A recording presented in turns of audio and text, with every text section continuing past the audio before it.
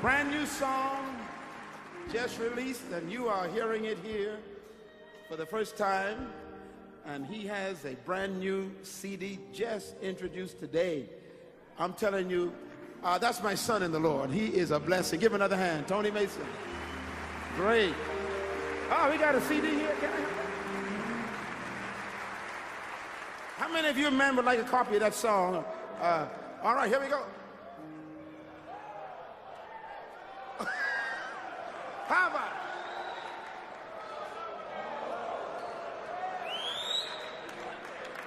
it? You can pick up that beautiful song at the table, at our resource table, and just look for Tony Mason.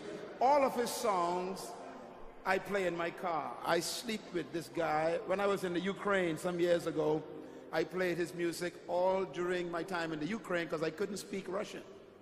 So it's good to hear English all the time. And he is such an awesome writer. He wrote that song. Give him another hand. Great writer. Good afternoon, everybody. Good afternoon, man.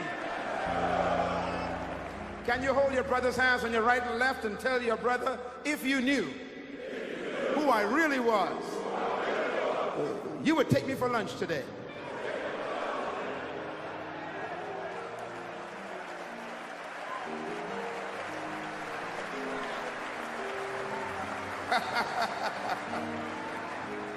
Don't sit yet, please. Hold that hand one more time. The Word of God says, wherever any two shall touch and agree concerning anything on the earth, it shall be done for them of our Father who is in heaven. Tell your neighbor, I'm about to agree with you. And something's going to happen. Repeat after me. Heavenly Father, fill this place with revelation knowledge. Fill this place with the spirit of wisdom and the spirit of understanding. And I expect to change forever right here in Jesus' name. And I agree it is done. Now go ahead and act like you just heard your prayer. Hallelujah! Oh, what a wonderful place to be. You may be seated. I'm going to invite all my young men who flew with me just now to come up on the stage real quick. I want all my men, including my pilots, come up here real fast. Got to run. These guys love you so much that they came all the way from the Bahamas today just to be with you all. Welcome all these Bahamian leaders, these great men. Just make a line there. These are my covering angels. This is my captain who flies the plane. This is his co-pilot. This is the engineer who is the engineer for all aircrafts. This is a lawyer. He takes care of legal business. This is the doctor. Takes care of your body. And this is the car dealer who makes sure we get something to drive. He owns his own car business. And this guy is an import-export dealer. He brings in all the good stuff for you to eat. And what do you do? I'm just me, man. That's all. No, he's a technician. Give him a hand. And what do you do? I'm the future Prime Minister of the Commonwealth of the Bahamas. Did y'all hear that? What he said is he's the future president of my country. That's what I call dream. Come on, give him a hand. And what do you do? I'm the best electrician in the world. Give these men a big hand. Oh, great leaders. Welcome, guys. Thank you so much for coming. Welcome to Bahamas, guys. Come on, make them feel at home. The group from the Bahamas, my boys. So glad to have them here. I am so proud of our coordinator and the whole team that put this together. The hardest working leader. I tell you, these guys work so hard. And I want to thank you so much for bringing the men together in this great setting of for men only retreat. I'd like for you to get your notebooks, please, and find something to write some notes on for a few minutes. And we are going to get involved in the subject that we are studying this couple of days, myself and the bishop are going to be dealing with issues that are important to you as men. And of course, my good friend, Brother Eddie Long, is going to be here to also tie up this whole thing on Saturday. It's going to be a fantastic week, and I look forward to being with you these few days. I'm from the Bahamas, where God lives. And I left the Bahamas this morning, and the ocean, when we were driving to the airport, the ocean was crystal clear with beautiful coconut trees just waving in the beautiful wind there in the Bahamas. And I kept thinking, why am I going to Texas? I'm leaving all this beauty behind. But God's destiny requires that I be here with you today. And I'm happy to be in God's will. I see one of my senior trustees on my board of leaders here today. Please stand up. This is Bishop Charles Phillips. Stand up. One of my great trustees on my board here. Flew all the way from Washington, D.C. to be with us today. Give him a hand. Good to see you, Doc. God bless you. I'm going to use a PowerPoint presentation so that you can take good notes, because, you know, men are logical thinkers. And so I always like to give information to men that men can take their time and grasp and understand. And for the next 2 days, I'm going to be focusing on two subjects. One of them is understanding the purpose and the power of male man. Understanding the purpose and the power of the male man. And then session 2, I'm going to be dealing with rediscovering the principle of fatherhood. And so in this subject today, we're going to talk about understanding the purpose and power of the male man. Now, one of the number one things I want to encourage you men to do is to educate yourself. And so I spoke to my office in Florida and directed them to ship to Texas just for you materials that I have been working with for the last 34 years. It took me 34 years to develop this, and I have been privileged to ship them here for you. So we got some material to help you as a man develop yourself. The number one pursuit of a male should be knowledge. And we're going to show you why that's important today. I've been married for 27 years to a beautiful woman. I have a son and daughter. Both of them are studying their master's degree right now. Very young kids, but they're already doing their master's degree. I've never had a problem with my son or my daughter. They are virgins. They love God. They went through the adolescence period without incident. They are now respectable young people who are honored in their education. I started a church in the Bahamas 25 years ago with 7 people. Today it is a worldwide movement in over 80 countries, influencing people. We have one of the largest churches in our country. And one of the major things we focus on in our ministry from day one is building a church of males, strong men. And one of the things I've been working on for the last 30 years is researching and understanding what makes a male unique and different from a female, and what makes a male think differently, and what kind of psyche does a male have that makes him distinctive from a female. And my research have led me to build one of the strongest male concentrated churches in our country. Most of you who are in this room probably came from a history where you were brought up with women. Maybe your teachers were women. Maybe you're in a house with just a mother.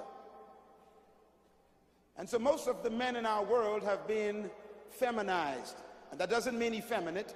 It simply means that they've been cultured by females. That creates some problems. And one of the things that I've tried to do is to try and find out what are the secrets to correct that. And I did so much research that I was able to help not only my son and my daughter to understand what real mankind and manhood is, but to help thousands of men build strong lives and to build strong character. And I have put a lot of this material in a number of items I want to recommend to you. There is a book that you will find out on the resource table called The Purpose and Power of the Male Man. And we're going to be dealing with some of that material today. And that is a partner book to another book called The Power of Woman. And in this book, you understand why a woman is different from a man, and men need to study women.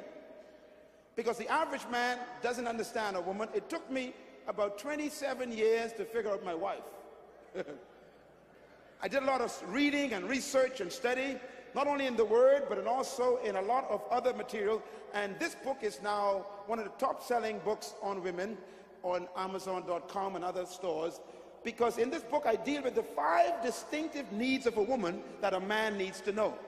Women only need 5 things, and the average man don't know the first one. And that's why it's tough to live with a woman, because you live with people to meet their needs. And if you don't know their needs, then you have a problem. The third product I want to recommend to you is a book called The Spirit of Leadership. And this book deals with how to develop the leader on the inside that we heard about just now from our psalmist, Tony Mason. This book took me 32 years to write, because the material in it, I didn't understand it until I had to develop it over 32 years. I want to recommend that to you. We're probably going to have a little sold out session on that one, but you may want to get that as soon as we finish. And then this book deals with developing your personal glory as a man. Every man is carrying glory on the inside, and he needs to learn how to bring that glory out. And that is coupled by my #1 selling book on vision. On Amazon.com right now, if you type the word vision in and press search, this book will come up as #1. It's been #1 on the Amazon.com list for the past 3 months. It's the #1 best-selling book on vision. I didn't expect that. And I discovered that the corporate companies are ordering this book by the thousands to give to their managers and their executives, because they're trying to capture vision for their companies. But every male in this room must have a vision for his life. Otherwise, he cannot ask a woman to follow him. Because it's an insult to ask someone to follow you and you don't know where you're going. So I highly recommend that you get this set of material. This is our #1 best-selling book on single men and divorced men. The book deals with all the subjects of divorce and marriage, and also deals with singleness. And if you are a single man, I encourage you to get a copy of this one. If you have been through a divorce, please get 2 copies. Just in case you have another prospect, you don't want to repeat your problems. Say amen. And the way you avoid that is by knowledge. This book sold 800,000 copies and still selling. It's been in the top 10 list for the past 6 years, which is a mystery to the publishers, but it's because the material in it has become so in demand that people continue to buy this book. And I want to recommend, we got a few of those here with us today. Invest in yourself. This is our #1 best-selling book at the moment, and that's the book called Rediscovering the Kingdom, which is available here today, and I hope you can get your copies of that. The last couple items I want to recommend is our book here that deals with the 26 differences between a male and a female. And if you know these 26 differences, you will never have a problem with a woman. A woman has 26 differences that are distinct from you, and you got to know what they are to be an effective man. This book deals with those 26 differences. This book has been well researched, and I recommend it to you. It is now available in all the stores around the city, but you get it for special today, so you definitely want to pick that up for the special price. There's a power pack that's available in the back, and that is all 5 of these books are available for $80. Regularly, you have to pay $125, so we are really giving you a gift back of over $40. Is that a good idea? If you don't say amen, I'm going to put the price back up to the normal price. Okay, I know you're not dumb men, you're smart, right? So you can get all those back there, and because I can't deal with all the material, that's why I asked them to ship these up here to you, so you can go back and educate yourself and invest in your own future by developing yourself. On the aircraft just now, I was telling our men, all the men are reading books, because in our church, I train the men that they have to keep reading. I read 4 books a month, sometimes 5, depending on the size of the book. And I read 4 books a month because I am an ambassador to many countries by my government. I am counselor to many countries, heads of states. I'm involved in advising governments in many different nations in Africa, in South America, in the Philippines, etc. So I have to keep knowledge always available. So I keep reading. If you're going to be a leader, you got to be a reader. Say that. So you got to shut the TV off, open a book, and get your brain filled with knowledge. Because knowledge is the key to an effective man. So I want to recommend that you invest in yourself and get this material, because knowledge is power, and the more you get it, the more you are able to handle life's challenges. So I will be available to autograph books, which I don't normally do because my crowds that I deal with are very large. My last crowd that I spoke with was 180,000 people in Africa, in Nigeria, and they wanted me to autograph books. So I had to apologize. But since you are brothers, and we are all in here by ourselves, there ain't no woman in here, I'm going to be with you as long as you need me to be with you. I'll autograph books. My publisher told me that my autograph is worth $85,000 so far. So if you're smart, you'll buy a book for 15 bucks, but make sure you get $85,000 worth of value in it, okay? And then when I die, you cash it in. All right, get your notebooks, let's go to work. The purpose and the power of the male man. Understanding the kingdom concept of manhood. Let's get started. I'd like to make a couple of statements first about men and male. The world is filled with males, but very few men.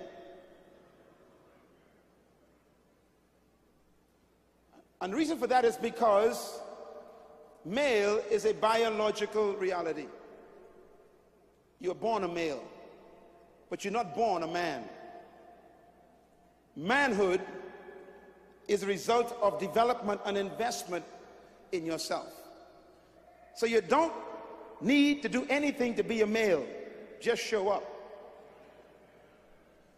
But you got to do a lot of things to be a man. You got to learn, develop, be trained. You have to grow. And that is why the average male is still struggling with being a man, because we've been taught that just existing makes us a man. And that's not true. There are 50-year-old males who are not men yet. Because being a man is different from being born a male. This is why there's a struggle. Male is a natural, but manhood is spiritual. Male is natural. It's a product of nature. But being a man is spiritual. It is a product of development. Again, this is why a lot of men are struggling with trying to define what manhood is. I'm going to help you today. We live in a century that doesn't understand us as men. As a matter of fact, I don't think that there's been a century in history that is more difficult for the male than this one we're living in right now. And I'm going to prove that hopefully in a few minutes. Here's a statement that was recorded by the first book of Moses about God's creation. Genesis chapter 1 verse 27 says, "So God created man, in the image of God created he him, male and female created he them." God only made male and female. So the only species that God recognized in the human race is a male and a female. So some people are trying to create a third one.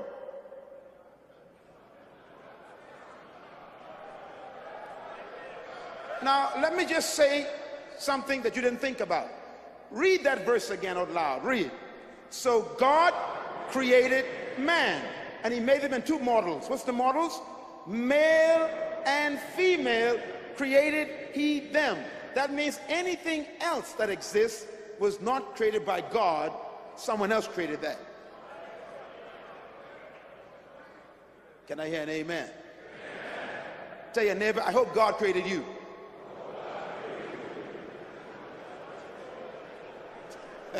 Very important. Hey, Bishop, give Bishop a big hand.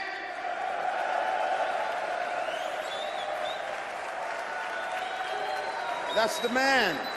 That's the man that God created. Thank you. Genesis chapter 1 verse 31 says, and God saw that all he had created, and God said it was very good. Now this is an important statement, because you see, a lot of women have been saying that men are no good. But if God calls something good, come on brothers, go with me now, then it must be good. In spite of what people say, you are good stuff. Clap for yourself.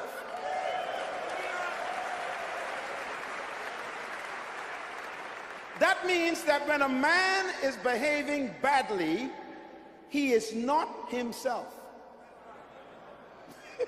Because according to God, the product he made is good.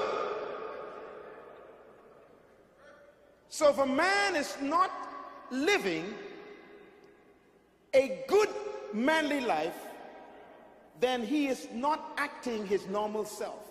He is malfunctioning. God didn't make any male that is no good. So under all of the no good, there's a good. And this conference and this retreat is to work on getting the good that's been buried under what the women call no good, because we got good men sitting around you right now. Tell your brother, I'm a good man. Y'all got to talk back to me now. Say it, I'm a good man. Say it loud, I'm a good man. I don't care what kind of father you had. According to God, you are a good man. Give a good man a big hand. However, the male man is in crisis. And the fact that you showed up here today is proof that you recognize that you need some help. And there's nothing wrong with asking for help. As a matter of fact, it takes a real man to go for help. What kind of crisis is the male man facing? I've identified one of them, and that is the number one crisis of the male man, write this down, is his identity crisis. He's struggling with discovering the truth about himself. That's why men are imitating so many other things and other men, because they haven't found themselves yet. That's why we wear other men like Calvin Klein, Fubu, Sean John.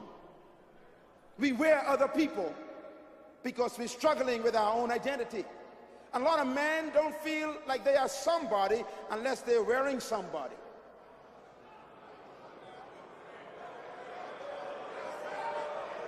I'm just getting started.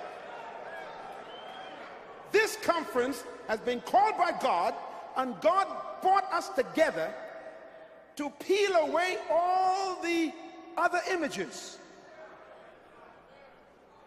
Because deep inside of you is a brother the world needs to meet. If you believe that, go ahead and shout for 5 seconds.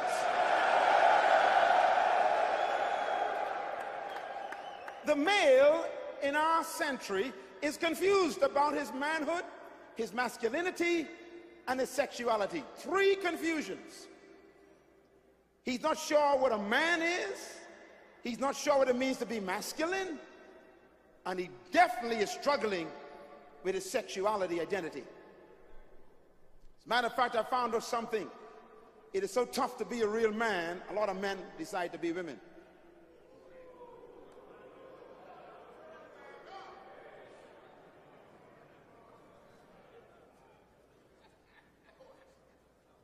We need to confront the problem, because it's not difficult to solve once you confront it. As a matter of fact, man have confused their cultural and social and traditional roles with the definition of manhood. And that's where our first conflict begins. We have confused what we are culturally and what we do traditionally in our culture and the roles we perform with being synonymous with manhood. And what has happened is all of those have been destroyed. What made your father a man does not exist anymore. I'm going to prove that in a few minutes. What made your father masculine does not exist anymore.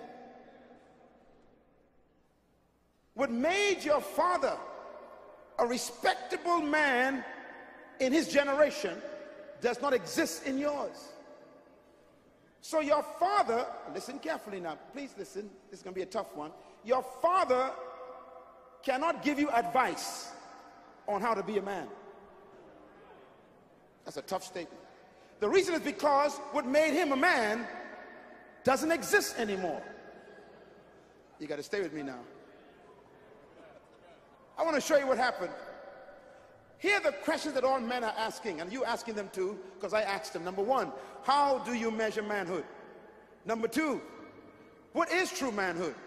Number three, what is masculinity? Number four, what is true male sexuality? Number five, what is the purpose of the male in relationship to the female? Number six, is there a universal definition of manhood and can it be attained? And number seven, where do we get the true male definition from? Who defines what a male and a man is? These are important questions because every culture and every social environment seems to have their own definition of what a man's supposed to be. So these questions plague us. And these questions are not getting some sensible answers. And I know that because I deal with men constantly in seminars and conferences all over the world. I was in Zimbabwe, had a conference for men, 5,000 men in a hotel in Harare, and they kept me there for 7 days. I spoke 4 times a day, 28 times in 1 week. And they said, just teach us on manhood. When I left, I got a call from the president's office, Mugabe. They sent him a tape. And he said, I want you to come back to the great nation of Zimbabwe to talk to the whole country. Because nations are understanding that men are struggling, including the presidents of countries. You see, title doesn't make you a man.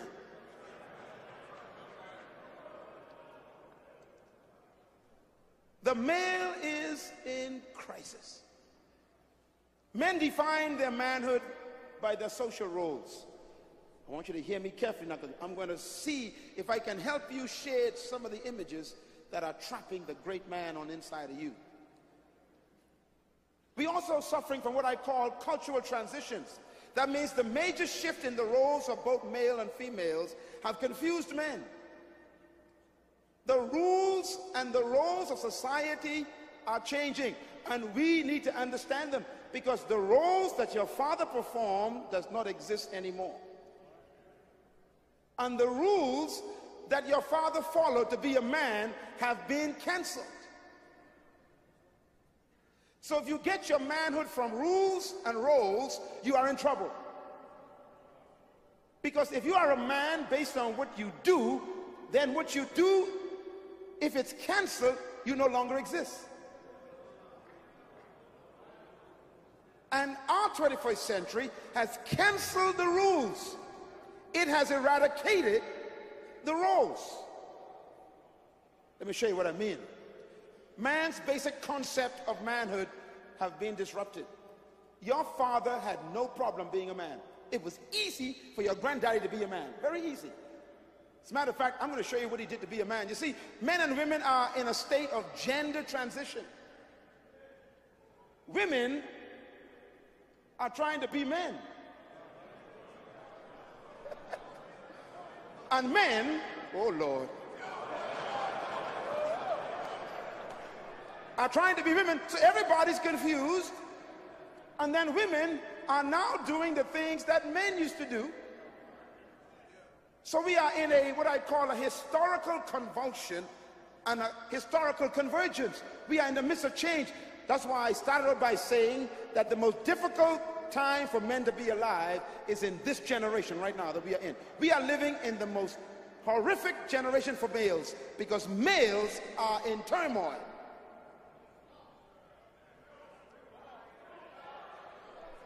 What do we mean by historical men's problems? First of all, let me give you some history. Historically speaking, and now when I use the word historically speaking, I want you to think about your great-great-grandfather. Can you do that for me? Okay, the one you didn't know.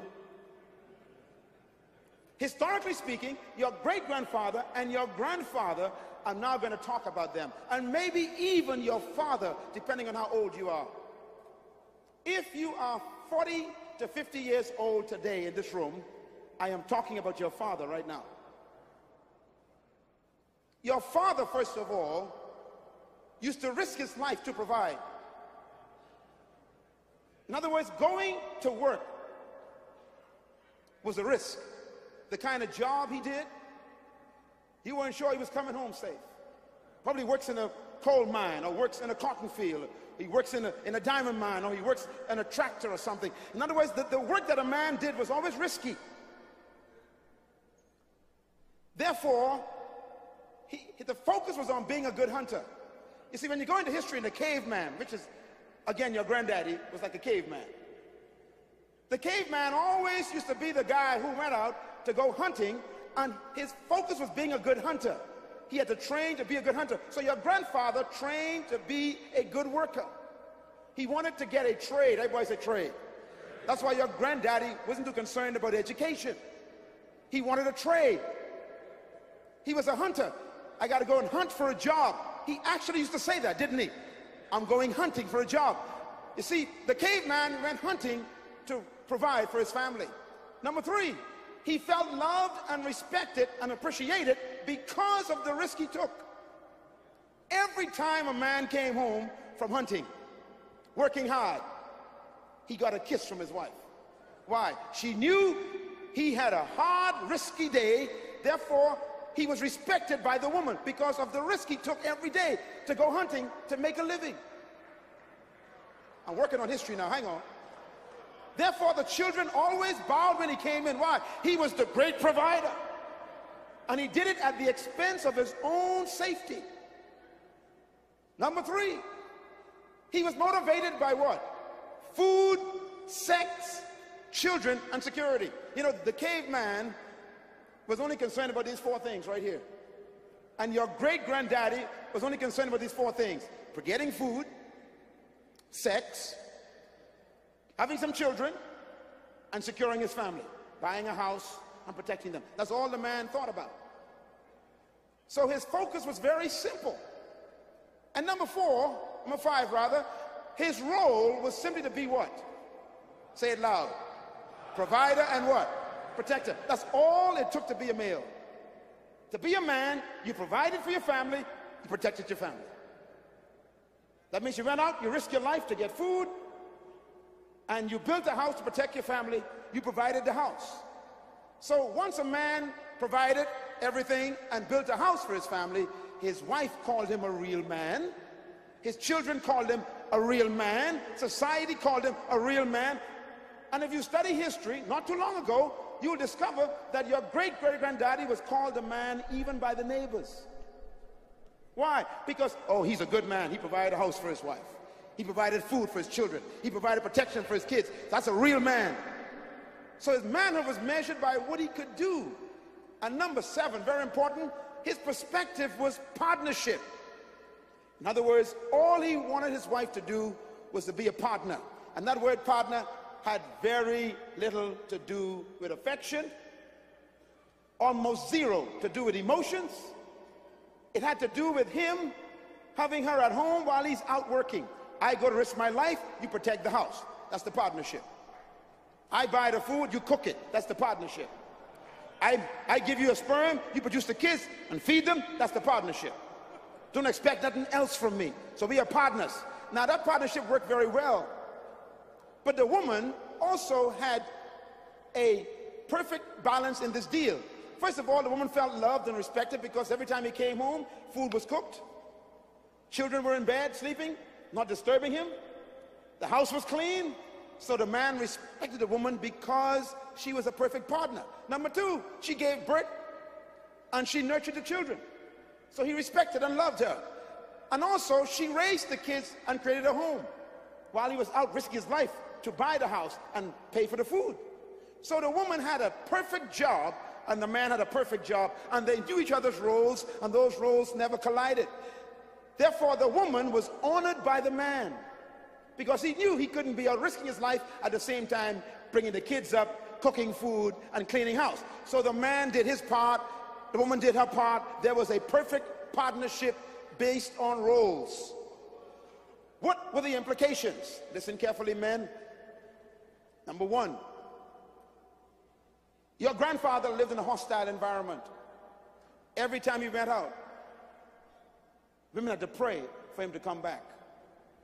A lot of men never came back. They died on the job. When a hunter goes out to hunt in the wild and leave the wives in the village, the wives had to hope they come back because the wild beasts might kill them. And that was true in our society. When a man went out to work, he could catch tuberculosis in the coal mines. He could actually fall off a tractor and die. In other words, he was out there risking his life. Life was hostile. Number two, his focus was survival and protection. Number three, the male risked his life for food and protection. Number four, he did not need good communication skills. Your grandfather did not talk much to your grandmother. You check it. His conversation was very limited. Where's the food? Woman, I need sex. There was no foreplay. Caveman came, Jane, boom, boom, boom, finish, sleep. Caveman. That's the way your granddaddy was. So he didn't need to learn to communicate because his wife didn't demand it. She knew that he was working 18 hours a day. He was tired. She knew that. She knew he was risking his life, that he was stressed out.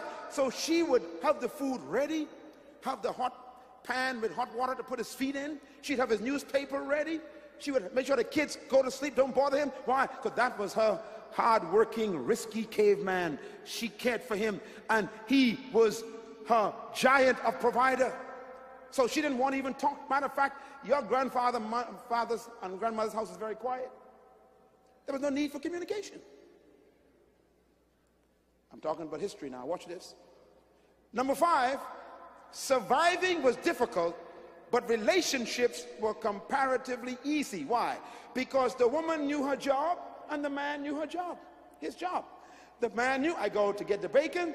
Woman knows, I cook it. The man knows, I build a house. The woman knows, I make it a home. Very simple. The man knows, I give you children. The woman knows, I nurture them. The man knows, I bring home the money. The woman knows, you manage it. So there was very easy relationships. It was simple for my grandmother and my grandfather to live together. Matter of fact, my father and mother was a part of this historical environment. I've never seen my mother and father slap, hit, curse, or speak hard at one another. Why? Because they were part of this generation. My father worked, my mother stayed at home. Father built a house, mama made it a home. Daddy brought home the food, mama made it a meal. No conflict of roles. It was easy to be a man. As a matter of fact, the way you measured manhood in those days was you build the house and you buy the food. So you are a man. Even if you were shacking up and sleeping around, if you still built a house and bought the food, they still say, yeah, but he's still a good man. Am I right? Why? He built a house, he bought him the food. Manhood was easy. But here's a difficult one. Men and women existed in different spheres. Simple to be a man back then. And number seven, they depended on each other in order to survive. My mother needed my father to bring home the bacon, to buy the house, to buy the clothing. She depended on him. And my father needed my mother to keep the house. to cook the food, to clean the clothes.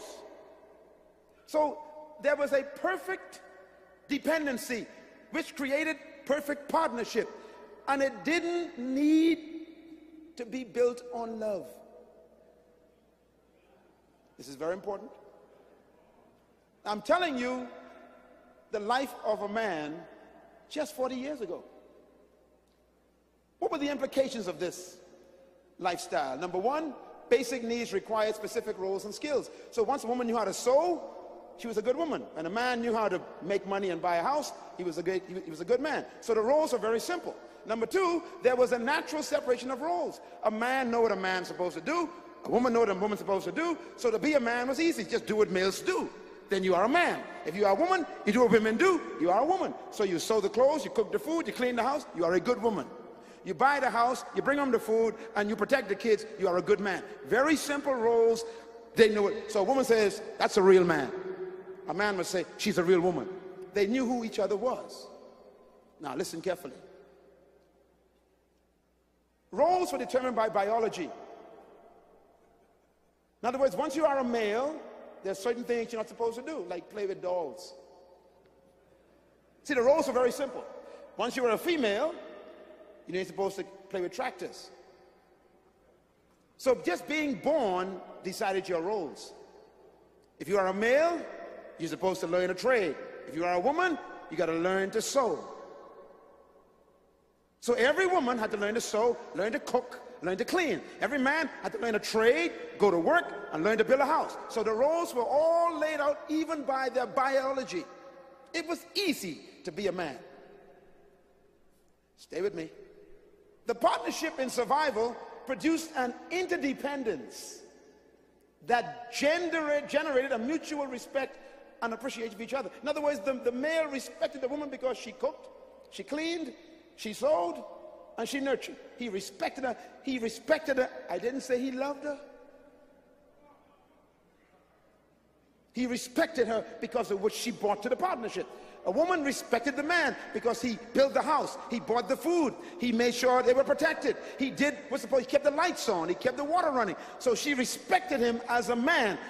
So the respect was mutual. It was easy to be respected. We got a problem now with what I call the traditional roles of men. Here's a question. Is a man still supposed to be the breadwinner and the protector?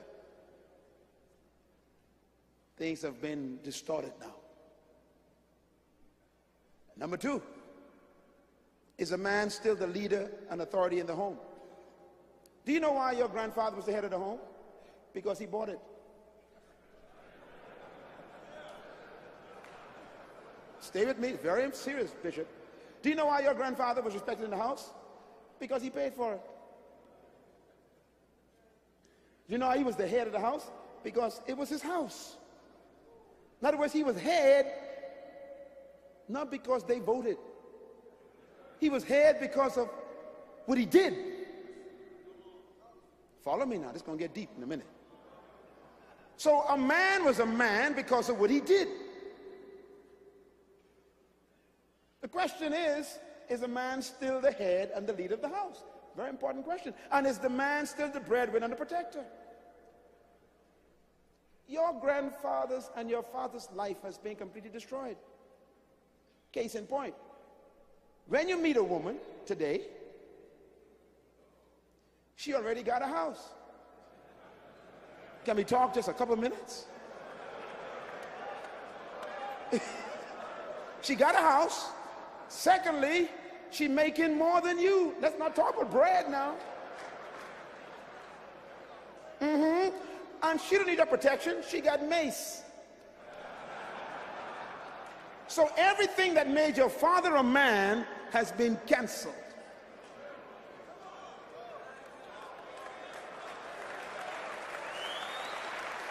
Are you getting it? That's why you're confused. So when you meet a woman today and a woman says, be a man, you go into confusion. Because your father says, yes, boy, put your foot down. And, you know, and you say, but Dad, it ain't my floor. Come on, let's talk. Son, if you bring home the bacon, you got a right to demand that she cook it. Dad, she owned the pig.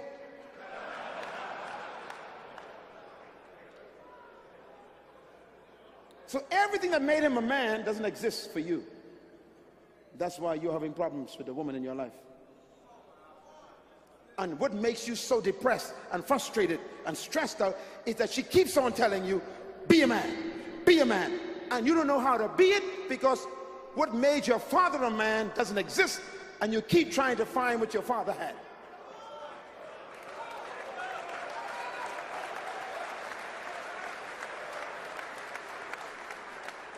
Are you still the leader in the house?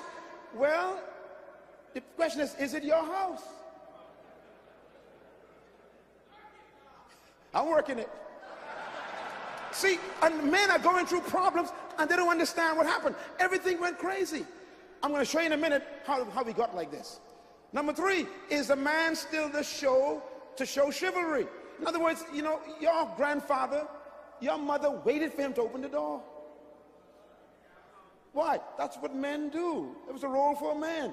Your mother waited for your father to pull the chair out. Why? That's what men do. Today, the women you know, you open the door for them. Am I crippled or something? Am I crippled? I don't need to open the door for me. You pull the chair out. What you pull that chair out for? I don't need no man to pull no chair out for me.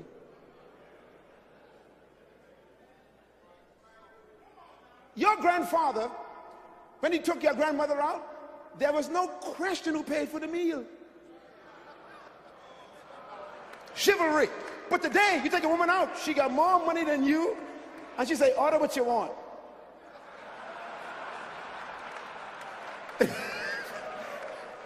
So now you're confused.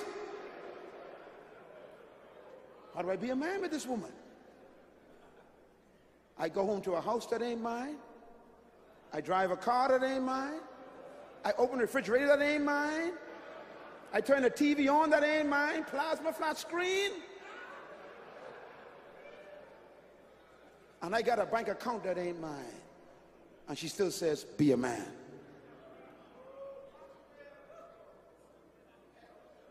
Stay with me. Bishop and I are going to help you all this week.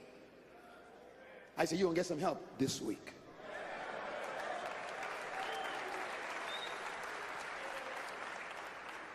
Number 4, very important, is a man still the defender and the protector of his family and property? You know, your grandfather, I mean, the minute he came home, everybody ran. Why? He was the protector, the head of the house. If anybody touched his family, he would go into action. Your grandmother felt safe when your grandfather was around. Today, a woman doesn't need you to protect her anymore. She carry a gun in her purse, you know, Medea.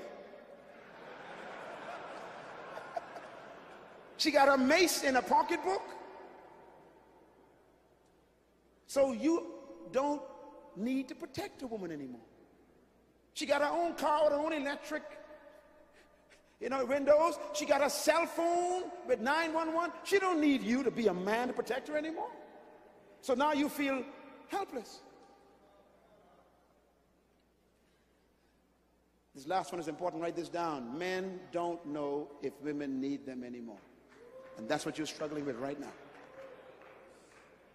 And you feel useless. How do we get like this? Now, what could be worse than a man not feeling valuable anymore? The result is an angry male. And that's why prison is filled with them.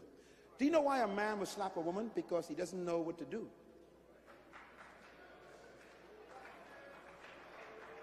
See, 99% of the men in this room are angry, but they are suppressing it. We are angry at a society who messed us up and didn't tell us how to be a man. The society destroyed all of what made our father a man and didn't give us a replacement. So your woman tells you, be a man, and you go, okay, I'm gonna build you a house. She says, I already got a house. He said, okay, I'll give you some money. She said, I got more than you. Okay, I'll bring on the bacon. She said, I already got the pig. Okay, I'll protect you. I got my gun already. Okay, I'll pull the chair out for you. I go to the gym. I got muscles. I can do it myself. Okay,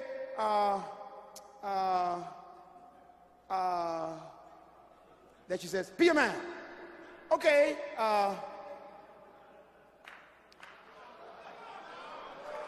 and then she says, be a man. And you go, because the only thing you got left is your strength. Domestic violence is a result of angry men who are suppressing their anger because society have destroyed all that made them man. And that's why you have difficulty finding a woman. You are intimidated by every woman you meet. You got a high school diploma, she got a PhD, and right away you got problems. She drives a BMW, you got yourself a Toyota and a Honda.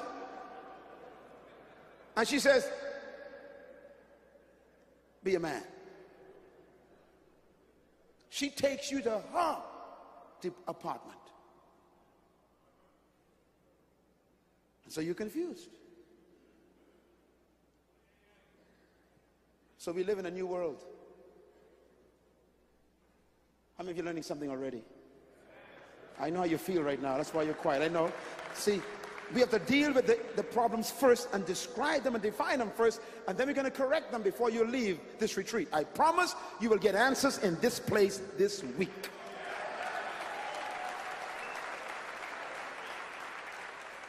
Life has changed for the male. As a matter of fact, we are no longer utterly dependent on each other for security and survival, because the rules have changed. My mother and my father depended on each other to survive. Do you know why my mother and father never got a divorce? 51 years of marriage. Do you know why? Because she couldn't afford it. She lived in his house. She ate his food. She slept in his bed. She drank his water. She put on his lights. How could she leave him? That's why your great-grandmother and great-grandfather never got a divorce. They depended on each other to survive. Your father never left her. Your grandfather never left her. Why? He needed someone to keep that house, to cook that food, to clean those kids. So he needed her. But today, no woman needs you to survive. You meet them richer than you. So I can hear you telling your wife, if you don't behave, I'm going to leave. She go, this is my house. So you say, I ain't giving you no more money. She says, what you got is mine. See, you don't need each other. And so your manhood is being completely disrupted. Most men live in fear that the woman they are with could leave them and never miss them.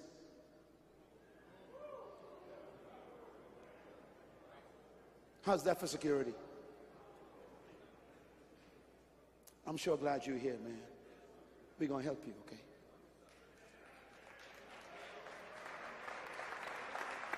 Am I describing your experience? Come on, be honest. I know you don't want to say it, but it's true. The average man is struggling with a woman who's smarter than him, make more than him, owns more than him before he even meets her. And how do you be a man with that? Maybe that's why most men who are frustrated go with prostitutes. Because she ain't own nothing. She got to depend on his $20. So he feels like a man when he pays her. Oh, I don't want to touch this stuff. Man, I feel an anointing in this place. See, your struggle is real. Your struggle came from the historical convulsion, and no one told you. So here you are in church, loving God, and still can't find a woman who you're safe with. She sings in the choir, but she can leave you in the morning and never miss you.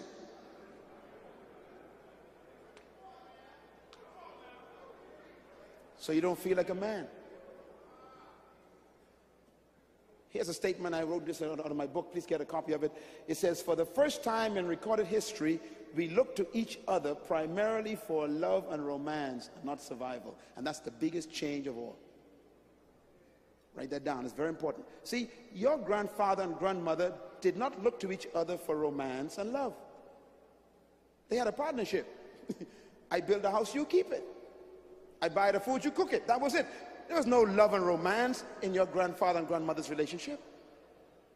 That's why he never took her out for dinner every week. There was no flowers coming home to your great-grandmother from your great-grandfather. They didn't buy gifts on Valentine. They were too busy surviving. But you see, today, you got a woman who don't need you to survive. So she's not looking for a house anymore. Listen to me, brothers. She ain't looking for no car or no money anymore. She's looking for something that you ain't trained to give her. And what is it? Romance and love. And you ain't trained to give her that. So what do? You buy her a gift. And she said, that's not what I want. I got money.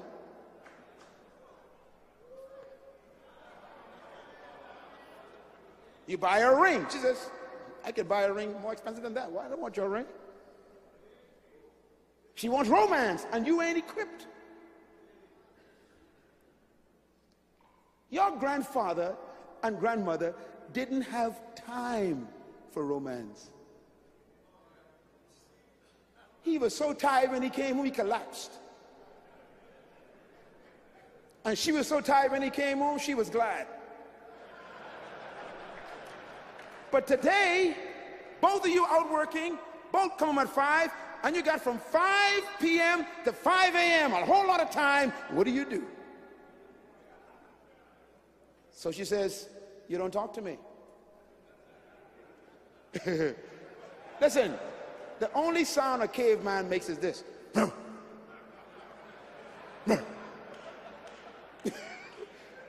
when you come home, you go, and she goes, I want conversation. And because you're not trained, you turn the TV on and hide behind the game.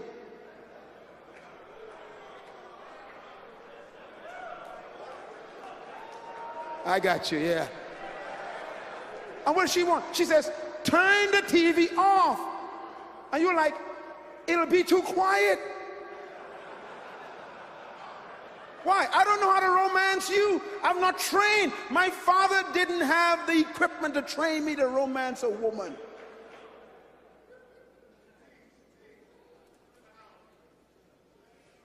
And then she says, I want love. Oh, no, that's worse. So you figure love, okay, let's go to bed. Bam! He said, no. She said, no. That's not love. I want you to touch me without sex. And you go, are you crazy, woman?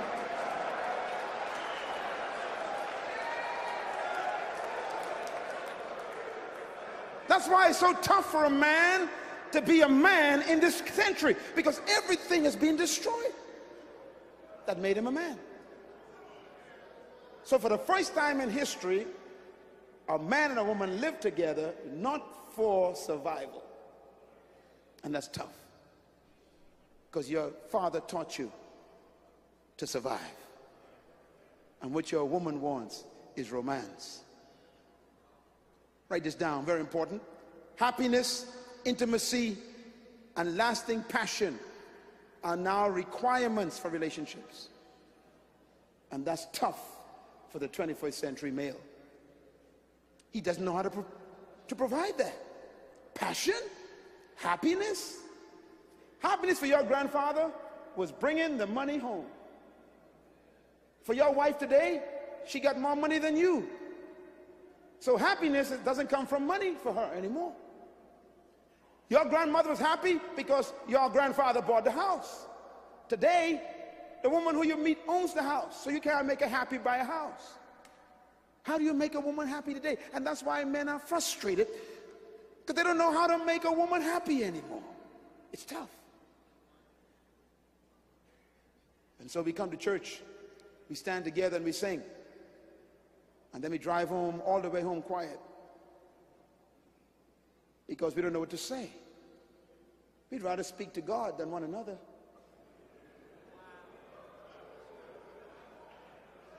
We're not trained to be the kind of man that a woman is demanding today. We need conferences like this to talk about these things, and then we need some sessions for training.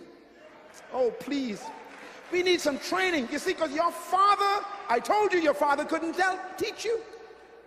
Because your father's information is irrelevant.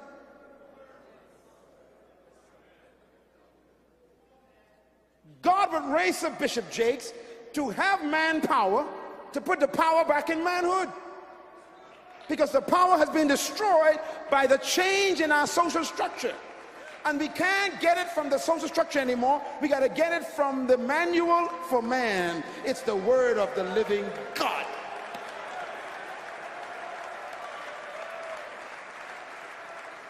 Say amen, somebody. Amen. Tell your neighbor, where was this guy all my life? I was in the Bahamas. Here's the conclusion of the matter. The impact of all that change is simple, and that is, over the last 40 years, one generation, the traditional male and female roles have changed, and that's what you're suffering from. The crisis is your roles don't make you a man anymore.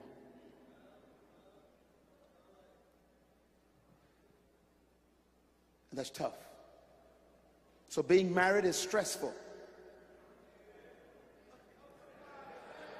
Because you go home to a house that you don't know what to do with, and half of it ain't yours. That's tough.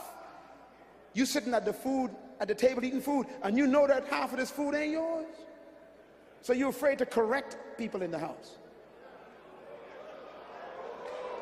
Oh man, it's tough being a man. You are afraid to tell somebody to hurry up and cook.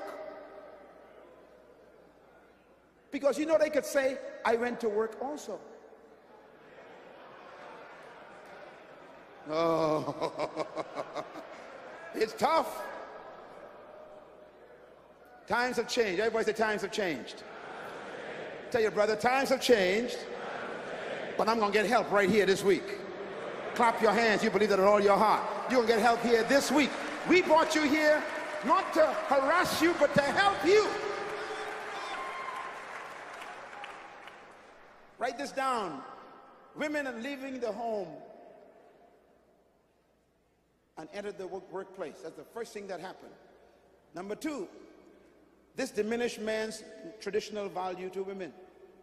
This is a very important statement. Do you know when this all happened? It started in the 1940s. During World War II, in the Western world, for the first time, there was a world war that affected the Western world, where you and I live. The World War that was started by Germany, hit England, spread throughout Europe, and then they bombed Pearl Harbor, and they drew the Americas in. Listen to me carefully, please. This is very important historically.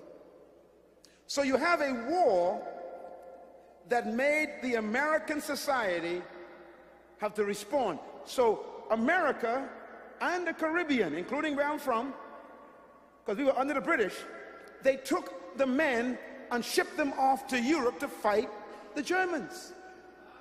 Watch this. So guess who stayed at home? The women. Now watch this. So you got all these hundreds of thousands of men going to Europe on ships and planes and barges, leaving the farms, leaving the pharmacies, leaving the factories, leaving the houses, and they went away for weeks and months and years. And the women, therefore, had to take over the factories. So the women in America began to be called to make butter, to make bullets, to make tanks. And if you go in your library right now in Texas and look up the history of what happened during the war, you will discover that the women kept the machinery of the war running while the men were on the battlefield. Which means that the woman who used to cook the food, take care of the kids, was now learning to operate a machine, make bullets, develop products, drive a tractor. Now, the war lasted over 4 or 5 years. When the men came back, I'm trying to give you what happened.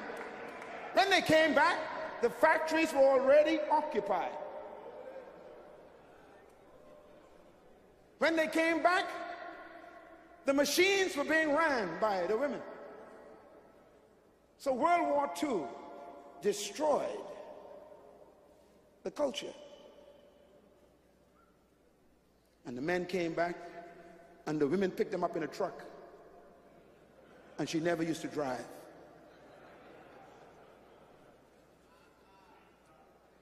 He had to cook his own food because she had to go to the factory. And now she was getting paid, not waiting for him to bring home the bacon. And that's where you came from today. Everything changed. Now this statement is very important, what I have here. This diminished the man's traditional value to women. See, your grandmother esteemed your grandfather highly because she needed him. He was valuable because she needed him to survive. The woman that you're with now, the value she put on you is so low that if you leave, she'll keep going. She'll take a licking, keep on taking.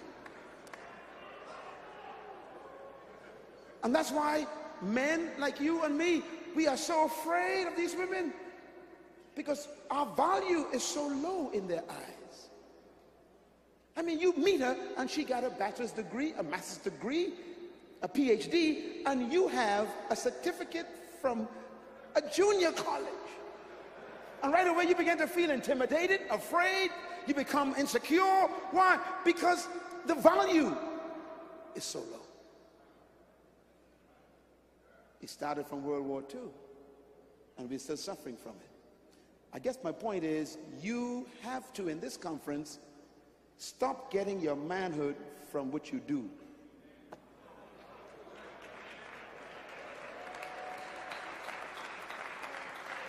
Listen, I've been married for 27 years, and my wife and my kids got no questions about who's the head of the house. It has nothing to do with the house.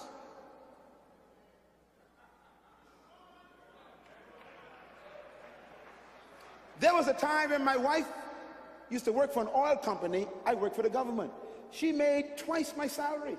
I was still the head of the house. Why? It ain't got nothing to do with money. Nothing to do with money.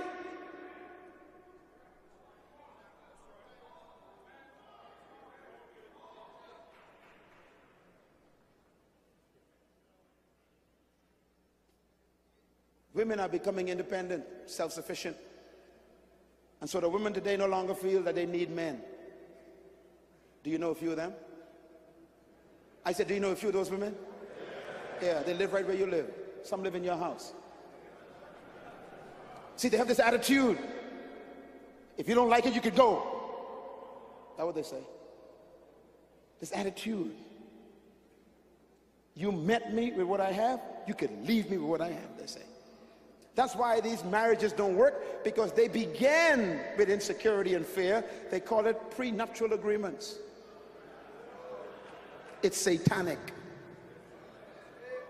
But it's the result of our environment.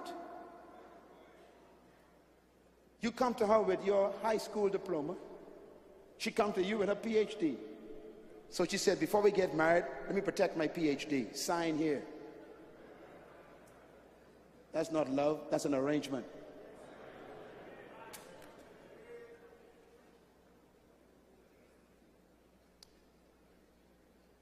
What do? We are living in a time of dramatic transition, sexual tension. And that's what you feel right now as a man.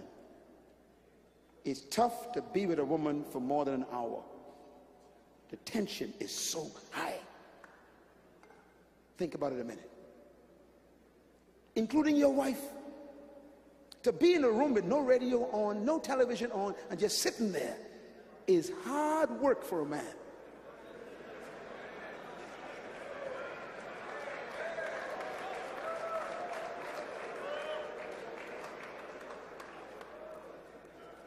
The tension. How did we get like this? I'm not finished, but I got to wrap up and take a break for this evening. But let me just give you these last thoughts to write down. And tomorrow morning, we are going to deal with how to bring this together to find your manhood. You're going to be so excited when you get the revelation tomorrow. God's going to deliver you from the fear of women.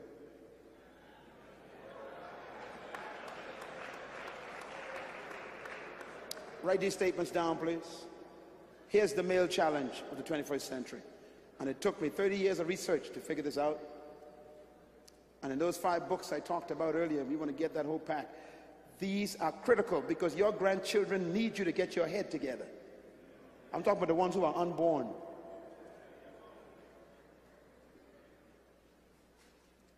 Number one challenge of the male. Men no longer have the job they held for centuries. We lost our jobs. We are no longer the provider. We are no longer the protector.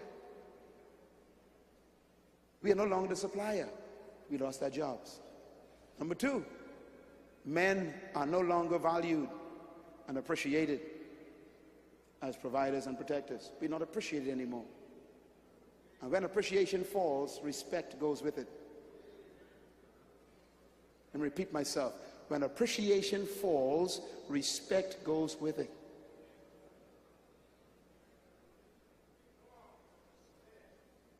So men are not appreciated anymore like they used to be.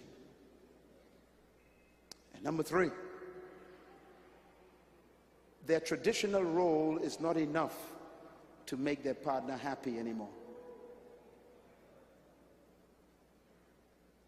Even buying gifts could cause an argument today. Why you buy this for me? This is so cheap. I could have buy something better than this for myself. Because she has the buying power.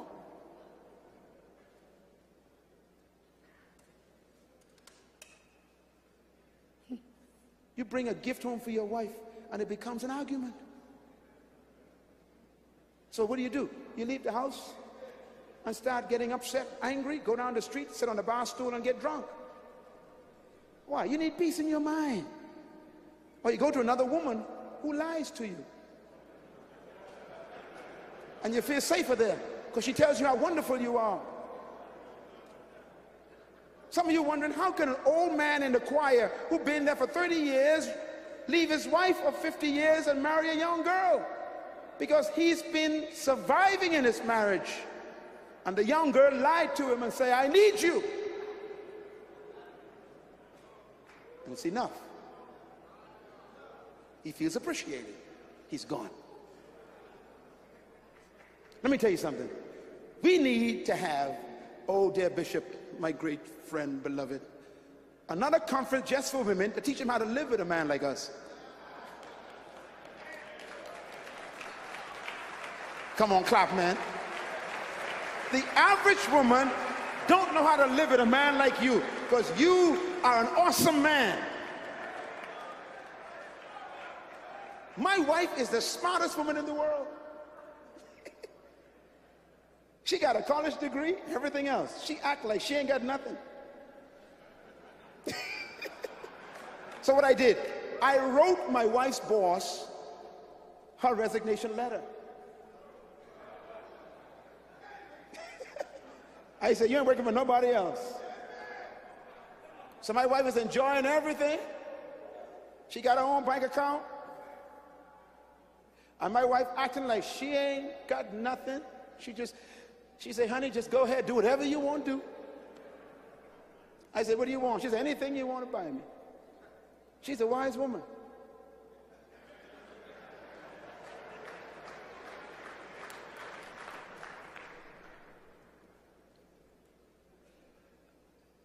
And number 4, today's women require something more than her mother required. And that's the challenge of a man. It was easy for your father to make your mother happy. But you got a problem. How many times have the men around you said, what else do I need to do to make this woman happy? And you are correct. It's a good question.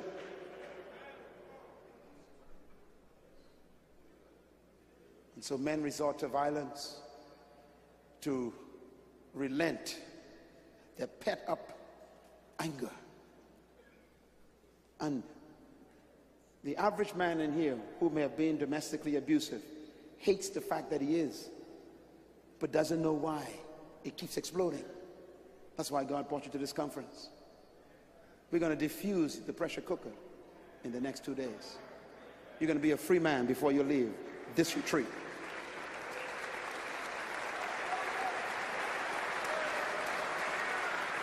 Stand up on your feet. Tell your brother, I'm just like you. I got problems too. But we're going to get answers here this week. Just hold right there. Hold your brother's hand. I want to pray a special prayer. Hallelujah. Look at me. Brothers, look at me. You can switch the screen again, tech guys. Listen. You know everything I said is true. And you're quietly sitting there thinking, how did he figure all of that out? The answer is, because I had to deal with it too. And I overcame it. And that's why we're here. We come as a team to work with you as men.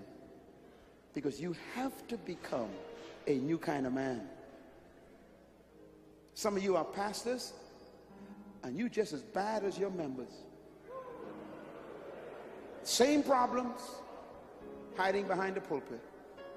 Listen, we got to deal with this, and we got to correct it, and get some answers from this book. Tonight at 7 o'clock, Bishop is going to pick up on part 2. Because the feelings that you go through in this session today need some relief. The Holy Spirit is here, and he has a way of doing surgery, and you feel it, don't you? He goes on the inside and he cuts things out first. He's exposing some hurts that you didn't know you even had. But he never opens you up without a plan to close you up. He's going to bring healing to you. And there's a power here right now. I feel it all over this place. There's an anointing in this place to heal the brokenhearted man. You've been frustrated. Some of you got some memories you wish you could forget. You hurt a lot of women. And you probably understand why now. Some even hate your mother. Struggles with your mom. Struggles with your ex-wife. And now you got a new wife and you got still struggles. Because you can't find better people. You got to become a better person.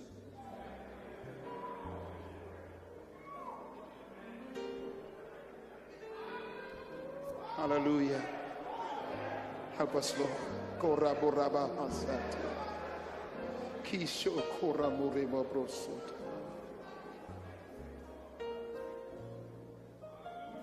Jesus cares so much about you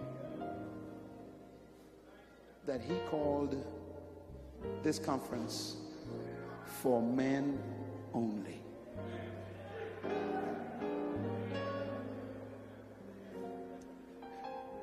Your struggles for manhood, I promise you, I promise you with so much conviction that your struggles for manhood ends in this weekend. I am sure of it.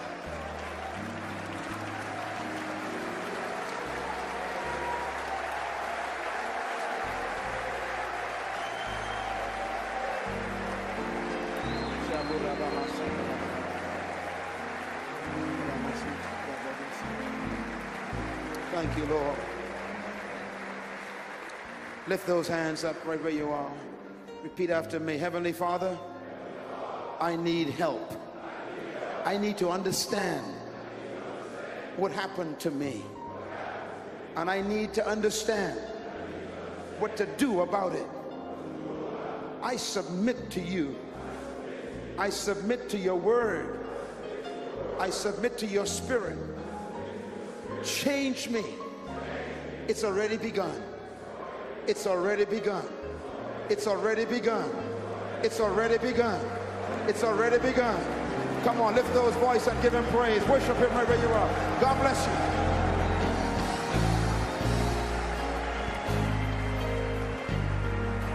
Come on, brothers, give it up for Dr. Myles Munroe.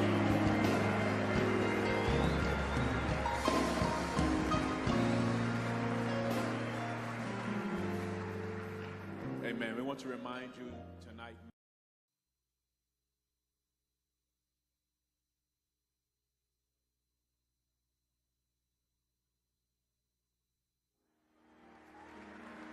I say give Tony Mason a big praise God. What a wonderful song. And he wrote that song.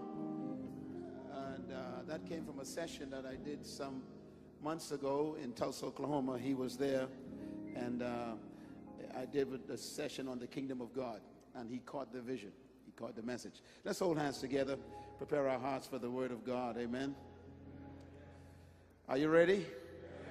Are you sure? I am so proud of this great conference because so many men have said to me how blessed they've been already. And thank you so much for allowing us to serve you. Tonight is going to be a rough ride, but it's going to be a good ride because we're going to get some answers this morning. Is that all right? I thank God for Bishop T.D. Jakes. I know we say this a lot, but you know, he is one of the greatest gifts God gave our generation. And I think we ought to just thank God for him.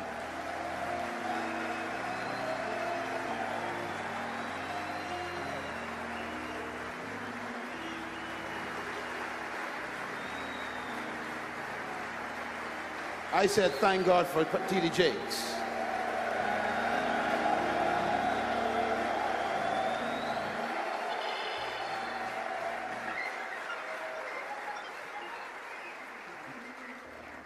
Are you all ready? Let's hold hands together. Tell your neighbor, if you knew how rich I was going to become, you would take me for lunch today.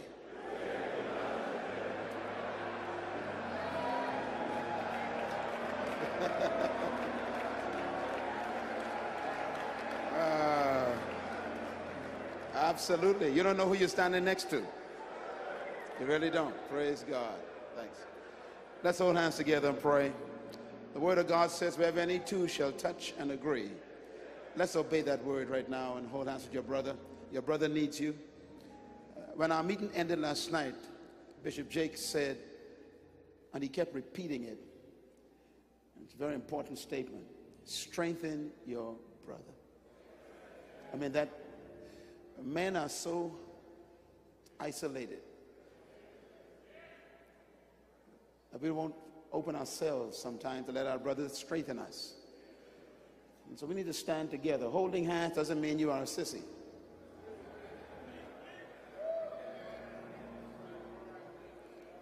That's why Christ loved to touch people all the time, because they need encouragement. They need the strength of one another, and we need to strengthen each other. Amen.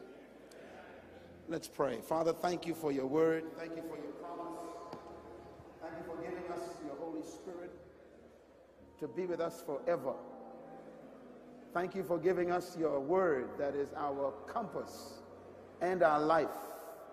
Help us to feed on your word today. And may your name be glorified. May your kingdom come in our midst today. Thank you again for your presence here and your promise that when we come together in your name, you are there in the midst, not to entertain us, but to bless us. So I ask you to permanently damage our ignorance.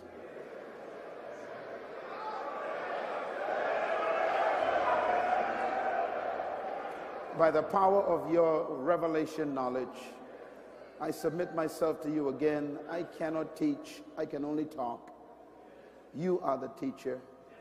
And you said we need no man to teach us, for there is an anointing that teaches us. Let that Spirit teach every hearer. Not only those in this building, but those who will listen to these CDs and DVDs. Lord, change thousands of men's lives beyond this place and begin it with us. And don't challenge us, change us. Don't entertain us, Father, but transform us by the renewing of our minds, that we might know what is your perfect will. In Jesus' name. Everybody say amen. Amen. Well, you may be seated.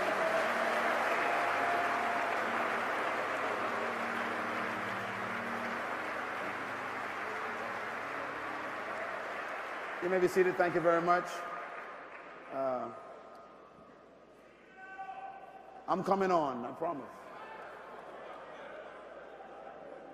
Tony Mason, who just sung, is one of my sons in the faith. And he is probably one of the most biblical writers of music that I know. His songs are not written to appeal to entertainment, but to instruction. And if there's anything I'd like to encourage you to do is to get one of his CDs out there. He's a tremendous writer. Most of the teachings that I have taught, he captured them in song, and that's what's on his CD. So I want to recommend you do that. And I'm going to just give these two away here. Tony, if you don't mind, I'm going to give these to the bishop so that he can really hear your music in his SUV.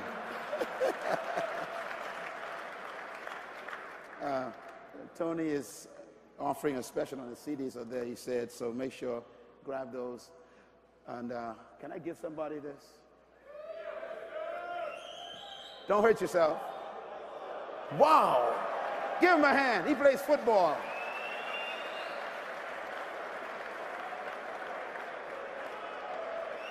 Gosh, he's good.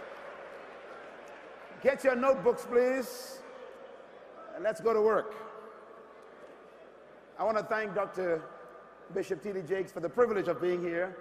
He can invite anyone to speak to these conferences, and I'm sure many people want the opportunity. I'm busy and he's busy and all of us are busy, but when I considered this invitation, when I got the letter, Jamal gave me a phone call just to check to see if I got it. And on my desk I had about 15 other invitations. And many of them are in places where I would like to be, countries where my heart is, in the third world nations. But the Holy Spirit told me that I must come to this one because of the men. So I'm here because God wanted me to be here. Thank you so much for the privilege. I don't take this lightly, and I am honored to be here. This is part 2. So we can switch the screens, brothers, and let's go to work. Many of you men picked up some materials yesterday, and that was so encouraging to me, because men don't read too much. And I see that you were investing in yourself by obtaining those books and CDs and DVDs yesterday. I hope all of you in this room would get a copy of He Motions. I recommend that you shouldn't leave here without that book. As a matter of fact, I would like to suggest that that book becomes your textbook for this conference, written by Dr. T.D. Jakes. Get a copy of that book. Don't just take one for yourself, but take one home for maybe your uncle or your father or your son or your brother. invest in someone else too. It's a fantastic book. I recommend it. I think that we need books that can help men get instruction. And I encourage you to make sure you don't leave here without that book, He Motions by T.D. Jakes. I read it, and it inspired me, impacted me, and encouraged me. And I'm stealing some stuff from it anyhow, too. So the only problem is when I preach it, it sounds better than when he preaches it. So, but make sure you get a copy of that. It's a powerful book. The book that I want to recommend, the material I'm teaching you yesterday and today, are from chapter 1 in this book called Understanding the Purpose for the Male Man. Understanding the Purpose for the Man. This book is really a 27-year project for me, working with men over these years. So I want to recommend this book to you, along with the book on women. And the book on women is important because most men don't understand women. And I believe that some of the best books I've found on women are written in our generation by Dr. T.D. Jakes. And I believe that this book will be a good assistance to some of those as well. But this one deals with the 5 needs of a woman. And in this book, I talk about the fact that the first need of a male is sex. Men don't want sex.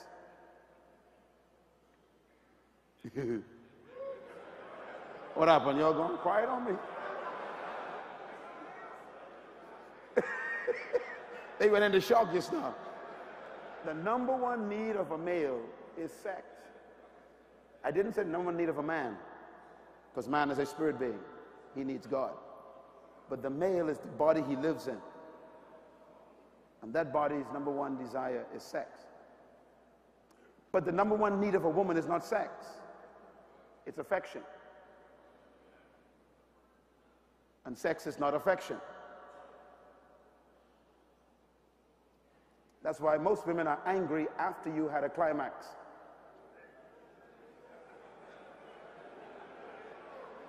Everybody still here? Do you know why she's angry? Because you got your needs met.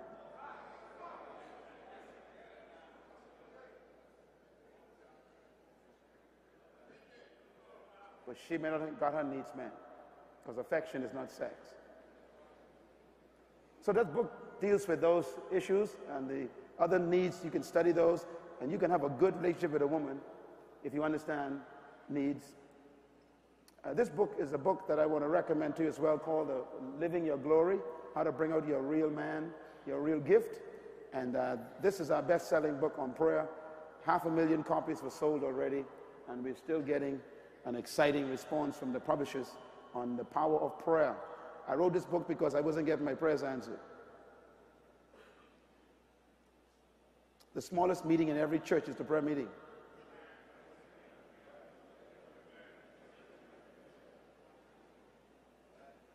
When I discovered the secret of prayer, the Lord began to show me how to get answers every time I prayed. I decided to share it with millions of people. So I hope you'll get a copy of that. This is the newest book called Understanding Your Potential, revised version. I recommend it to all of you men. And also The Spirit of Leadership is a book that you definitely want to get, along with the book on the kingdom. And this one on the 26 differences between a man and a woman, and that is love and marriage. It's a powerful book that I put together from 27 years of teaching on marriage and relationships. And in this book, I talk about the 26 differences between a male and a female. We are completely different. In my devotions this morning, I met with some of our men in my hotel room. We were praying together, and I was sharing with them how different a man is from a woman. And I talk about it in this book. I want to give you one hint of the difference between a man and a woman. And that is, a man is a logical creature. A woman is an emotional feeler. Look at me. I want you to get this. Because a man is a logical thinker, he is completely opposite to a female. A woman feels things. A man thinks things. Because of that, a man is a calculator. He calculates everything. That's why men do not think on their feet. When a woman asks a man for his opinion, he normally says, "I'll tell you later." That's because he needs to calculate. He needs to analyze. He needs to think. Women make decisions on the spur of the moment. A man needs a couple of days.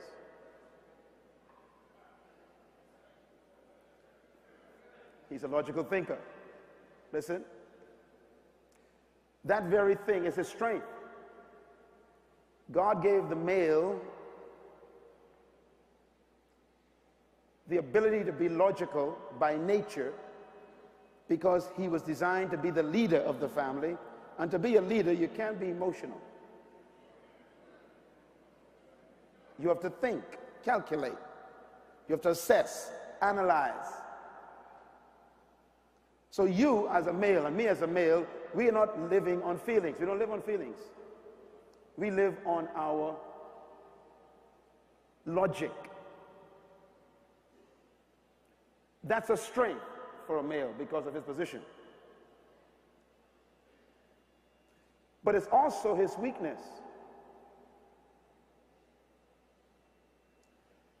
That is why most men are unfaithful to their wives.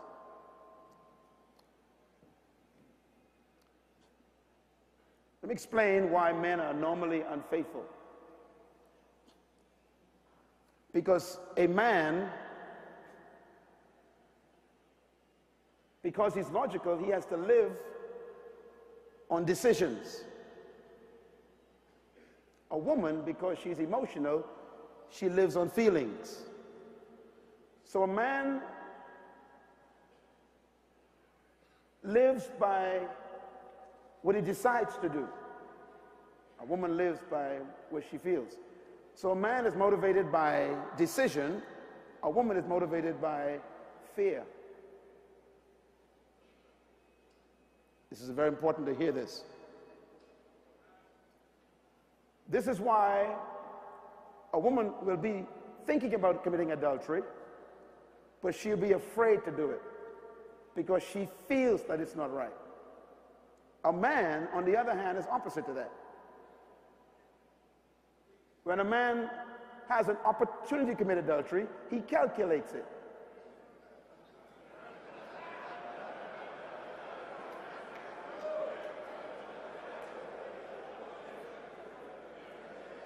I got you, I know. And because he's logical, he actually logically analyzes how he can get away with it.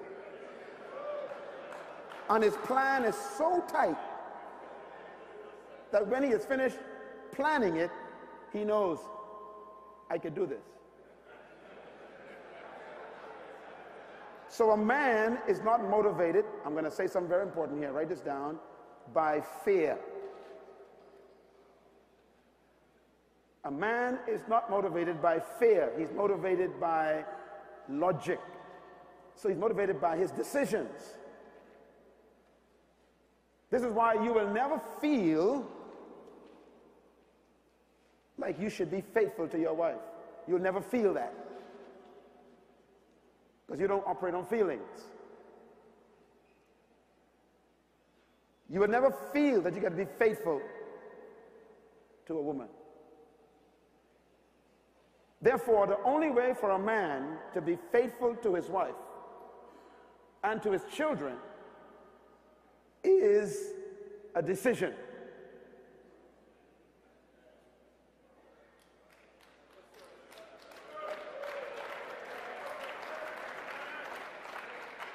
I am telling you the most important thing you ever heard about faithfulness. Faithfulness doesn't have a feeling. There's no feelings in faithfulness. And the Bible never tells a woman to be faithful. I can't find it in the Bible. It keeps telling the male to be faithful because he's logical. So every day you have to decide to be married.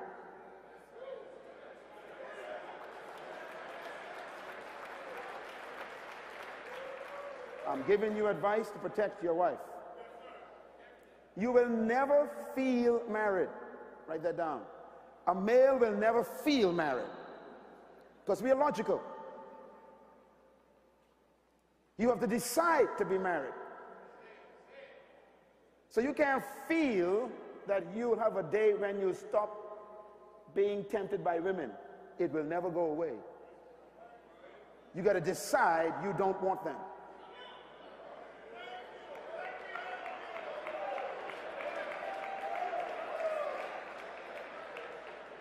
All right, I'm trying to give you advice. Let me tell you how dangerous logic is for us as men. Even when a man makes a mistake, he can calculate how to explain it to the point where he believes it.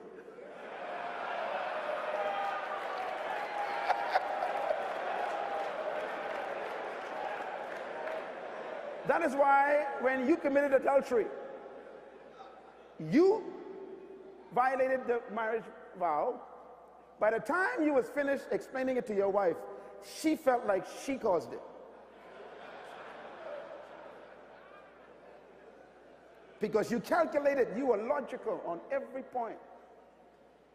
You told her, when I wanted sex, you didn't give it to me. Every time I come home, you sleeping. Yeah. And you calculated the whole thing, explained it to her, and then she began to believe it herself.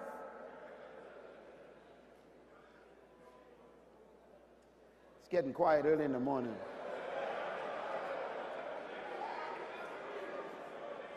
All the men lift their right hand. If you're sure you are a male, lift your right hand.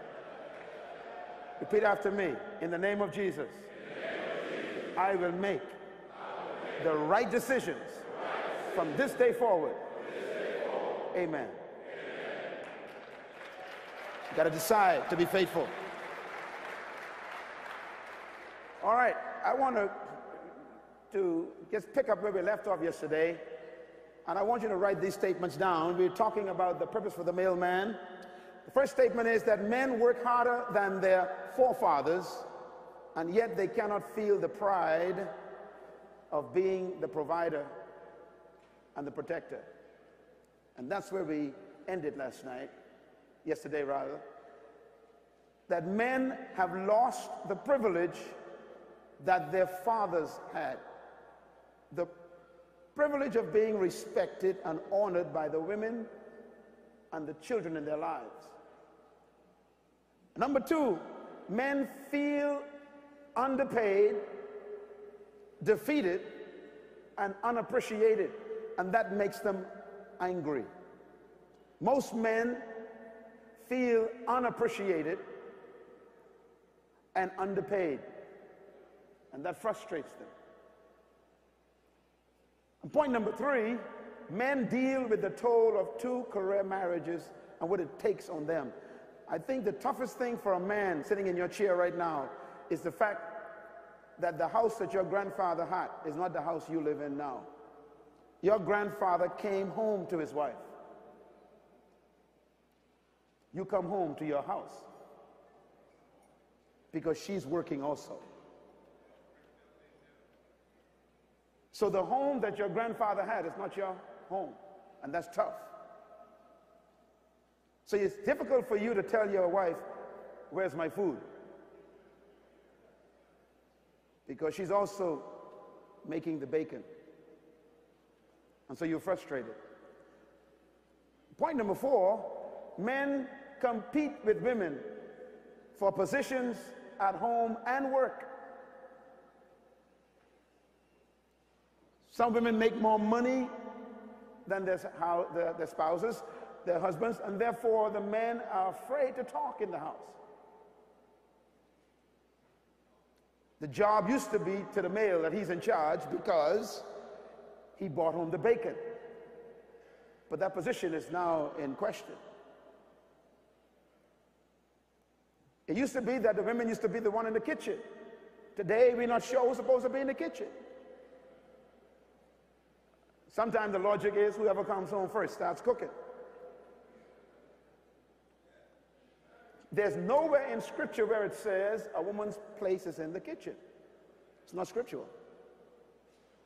As a matter of fact, my studies of the Bible shows me something shocking, and that is the cooks in the Bible were men.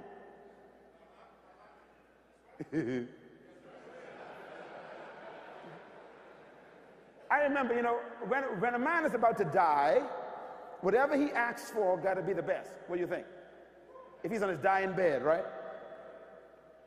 I'll never forget that the patriarch, Isaac, when he's about to die, decided he wanted to eat his last meal. And he didn't ask for his wife to cook it.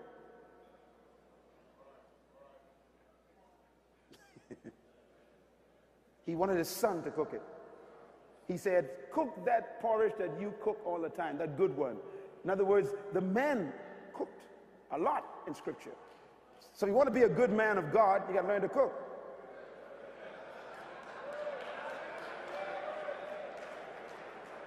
How many of you men would like to be like Jesus? Let me see your hands. Are you sure? Okay, Jesus Christ was a cook. The Bible says one day when he rose from the dead, that he fell out in the boat and they were fishing and they caught nothing. And he came walking on the water. He was on the shore. He saw them and he knew they caught and they didn't catch anything. So the Bible says he got a fish and he cooked it. You still want to be like Jesus?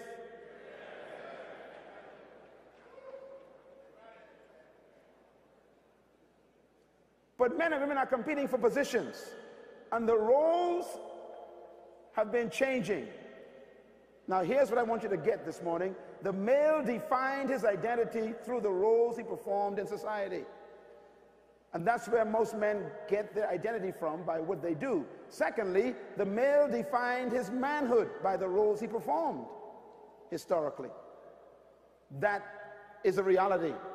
And thirdly, if identity and value are defined by roles, then the loss of roles is the loss of identity and self-worth. Please get this CD, listen to it again. I'm going to say it again.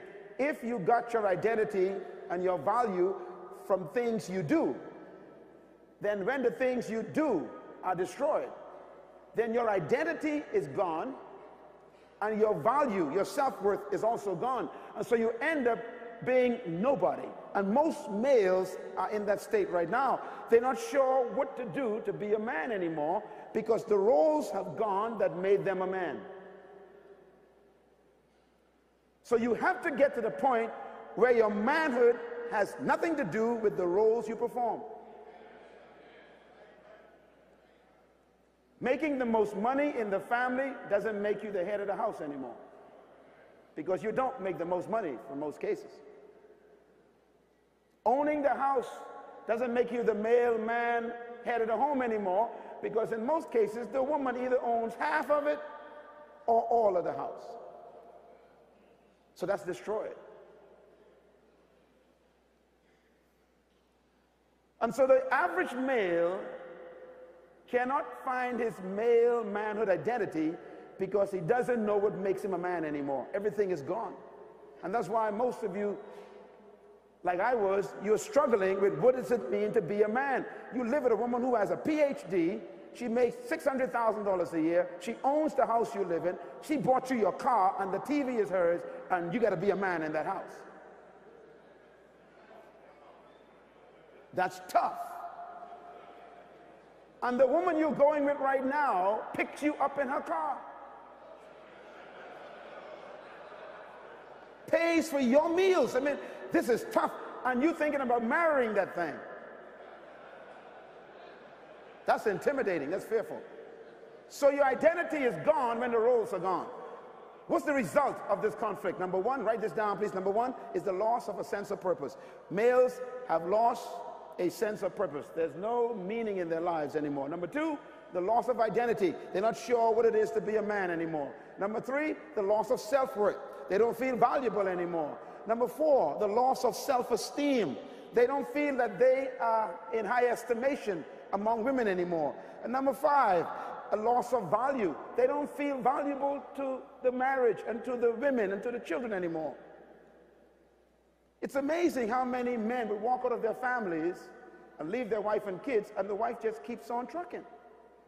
And she brings the kids up by herself. And then the kids graduate from college, and the guy comes around at the graduation walking real cool. never brought them up, never paid anything, but he showed the graduation and he wants to take pictures with the kids. And the kids look at him as if he ain't worth nothing, because where were you for the last 10 years, sir? See, and they began to lower your value, because you lose that when you lose your value to the family. Number 6, the result is the man lost a sense of clear expectations. When you don't know what's expected of you, you become frustrated. And number 7, a loss of spiritual compass. When a man loses his identity and his value, his spiritual compass goes out of whack. So he doesn't know how to be a spiritual leader anymore, because he has no value. If there's one thing a male needs, it's respect.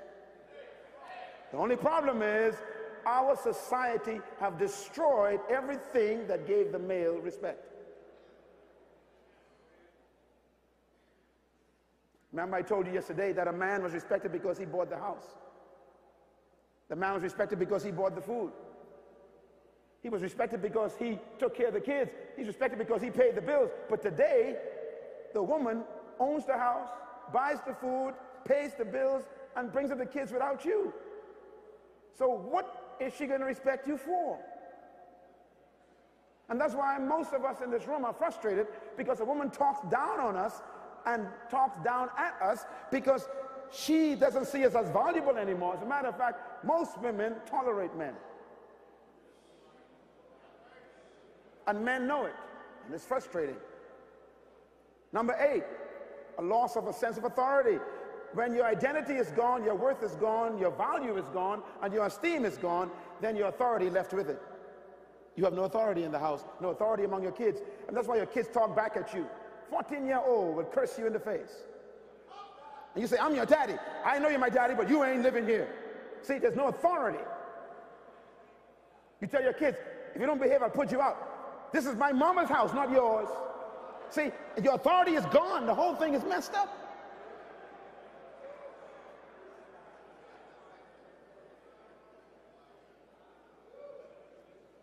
I'm going to help you before you leave.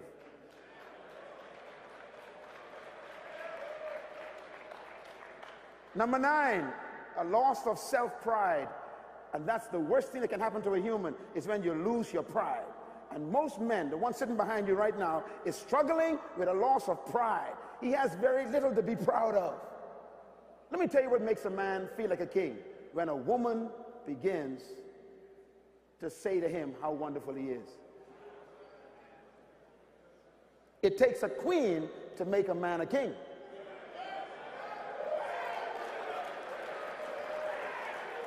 But the problem is, the queen curses the king. She devalues the king. So the man is suffering from a lack of pride. I mean, what is there for you to be proud of right now? Think about it. In your environment, what is there to be proud of? The house ain't yours. Her car is her own. She got her own bank account. She got her own job. She got promoted twice ahead of you. What do you come home and tell her? Honey, I just got $50,000 raised. No. Very little to be proud of. And so you find that your manhood is constantly being eroded by the environment of our social structure.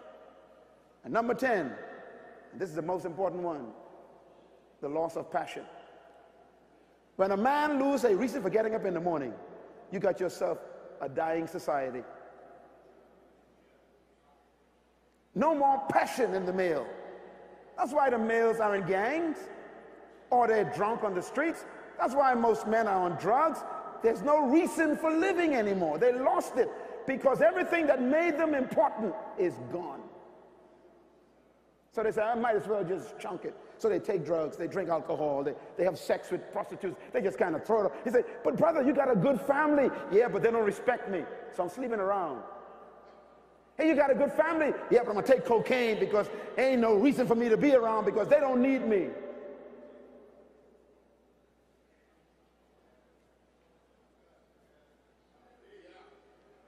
What do you do with this kind of man? Well, here's the answer. What's the key to getting your manhood back? Write this down in bold letters, please. The key to regaining your manhood is purpose.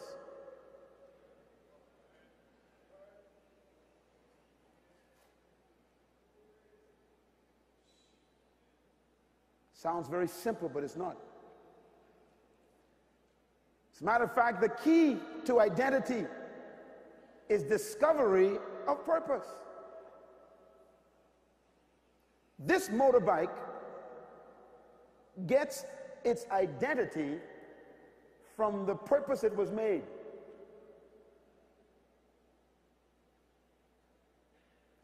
The purpose for this motorbike creates its identity. The shoe on your feet gets its identity from the purpose it was made. You don't identify your shoe as a shirt. Why? Because it's not made to wear on your back.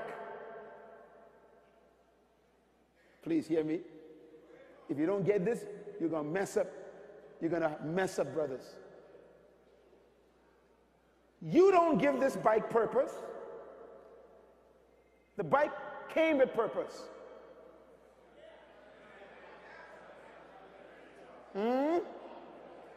So a male man cannot get his purpose from his wife.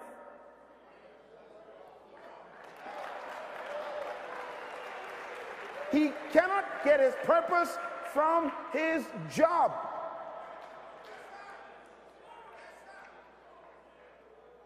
You don't buy your shoes and then decide, I'm going to put them on my feet. They came with that. You don't make a shoe a shoe. It came a shoe. Oh, I'm talking now. And that's why we're suffering. We are asking the women to make us a man. We asking society to make us a man. We asking our children, make me a man. And God is saying they can't make you a man.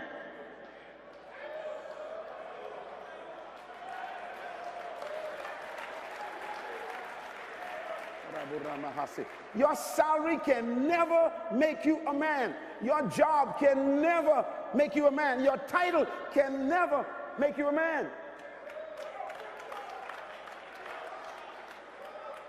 If you call this motorbike a boat, it will still be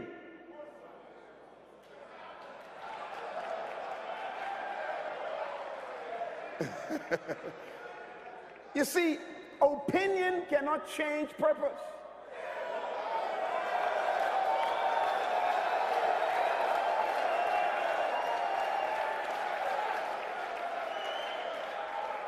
I need another session. Bishop, I need another session. I beg. Just think about it. Listen, because if people call you names and you accept it, it's evidence that you don't know who you are. Your manhood is not tied to social commentary. Oh, Lord, have mercy. Write this down. Number 3, your masculinity is found in your purpose.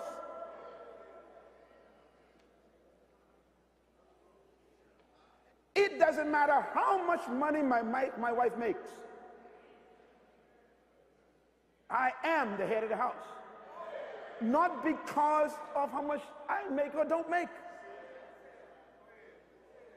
And I am a masculine man, not because my wife tells me so. Or not because them women you running around with tells you so either.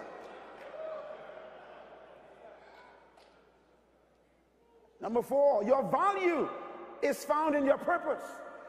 Let me tell you something. Do you know why this bike is valuable?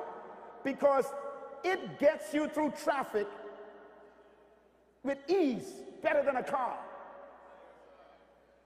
That's why it's so valuable. Your value comes from your purpose. Why is this microphone so valuable? Because its purpose is to capture and amplify sound to those speakers. So the value of this microphone is based on the purpose it performs. If I go to your car right now and take the battery out, what happens?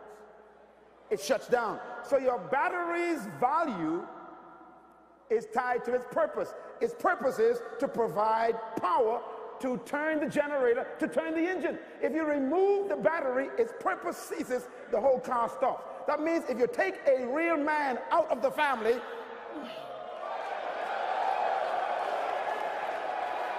oh, I got then the whole family shuts down.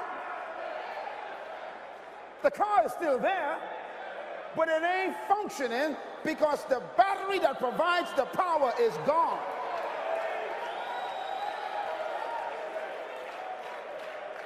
When Jesus comes back to earth, the prophet says, he will focus on one thing. He will return the hearts of the fathers back to the family. In other words, the family looks good, but it ain't functioning.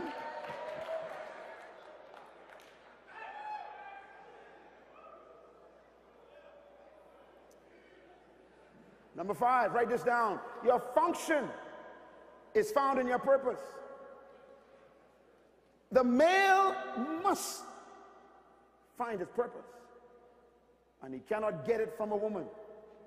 He cannot get it from magazines. He cannot get it from football players. He cannot get it from basketball players. He cannot get it from a sport. He cannot get it from muscles.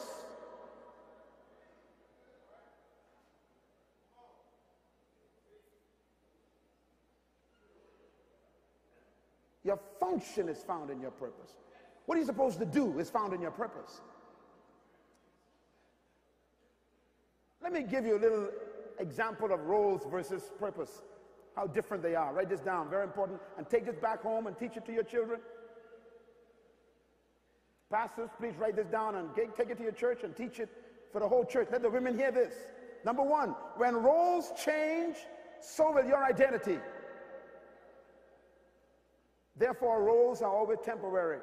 You know, right now, I am performing a role. I am teaching from a podium. In a little while, I'm going to perform another role. I'll probably go for lunch, so I'll be an eater at a restaurant. And after that, you know, I might sit down with some men and talk. So now I'll be entertaining some. In other words, the roles are always temporary.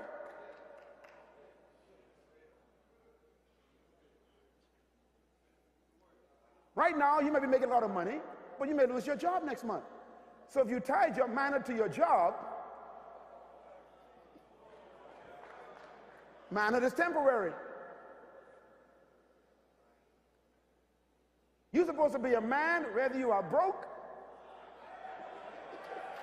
ain't got no job, or is a billionaire.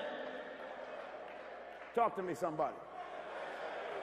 If you took this motorbike and put it in the poorest country in the world, in Haiti, it'll still be a motorbike. Doesn't matter where you put it, it is still what it is. Come on, brothers, talk to me. No matter what, tell your wife, it doesn't matter if I lose my job, I'm still the man in the house. Shout loud.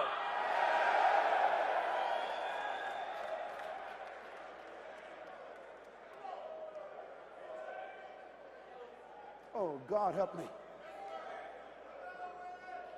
Number 2, men must think in terms of purpose, not roles for their identity.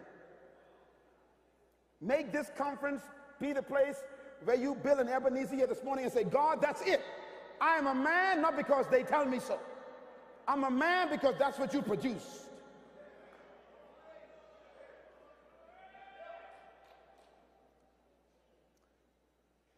Number 3, man's identity is found in his purpose, not roles. Therefore, man's underlying purpose transcends culture. It transcends tradition. It transcends role. And I just destroyed everything that they made you a man from. Oh. You are not a man because of culture. You're not a man because of traditions. Things that you did traditionally. You're not a man because of the roles that the social society tells you to perform. I want you to leave this building today, leave this conference, go back to your home a free man, free from culture, free from traditions, free from expected role. I'm a man whether I am doing nothing.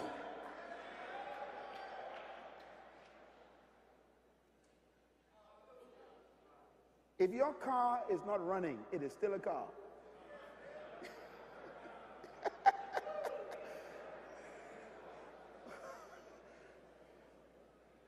That's why my wife loves me so much, you know. I'm a real man. She didn't make me a man. She found one. I'm going to say that slow. My wife didn't make me a man. She found one.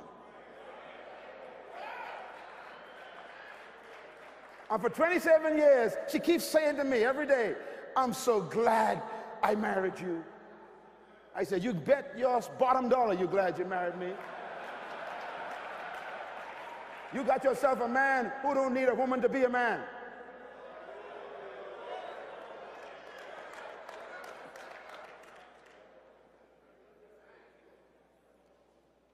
He needs a woman to prove he's a man, not to be one.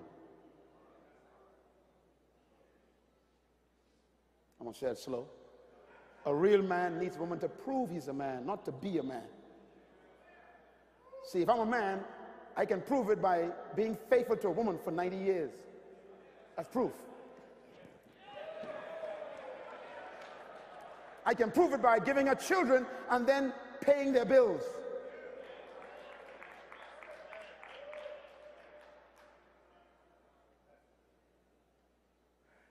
Write this down. If males understand the purpose and the responsibilities God has given them in His design for them, they'll be fulfilled as men. For the sake of time, let me just give you something very fast. Purpose, culture, and traditions. I think this is what men are suffering from right now. You are suffering from the fact that your culture is putting pressure on you. And your culture is an amazing thing. Your culture destroyed you and then tells you to be something that it destroyed. That's why 90% of the guys in jail are men. And the other 90% ain't get caught yet. We are angry animals. Because society keeps putting pressure on us, but doesn't help us, because it destroyed what they ask us to be. So number one, purpose transcends culture and tradition. Number two, purpose is permanent, but roles are temporary and transitional. And number three, purpose is inherent, but culture and tradition are products of human activity.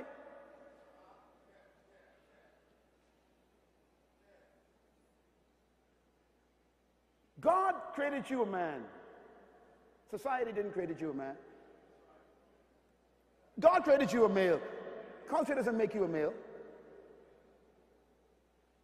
That's why some males are having cultural problems. Cross-dressing. Being one thing in the day, something else in the night. Culture is confusing them.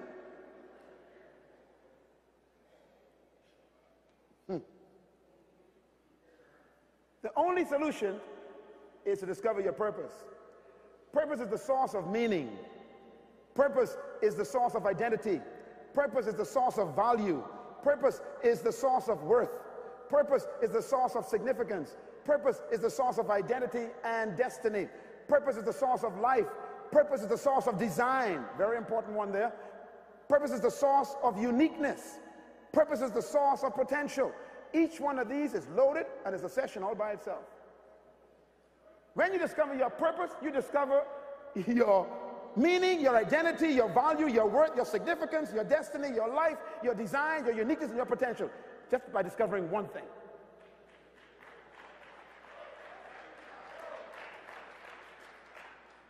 And that's why I wrote those 3 books on potential. For you to discover your purpose and your potential, it's key to becoming a great man. Now, look at that list carefully.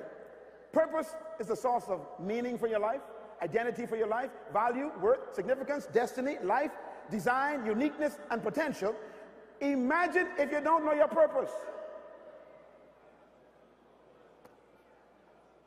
So, that means you don't know your identity, your meaning in life, your worth, your value, your significance, your destiny, your life, your design, your uniqueness, and your potential. And if you don't know your purpose, you try and find these things other ways. Why would a young man join a gang who comes from a Christian home? Because he can't find his purpose, identity, worth in that family. So he goes searching for it.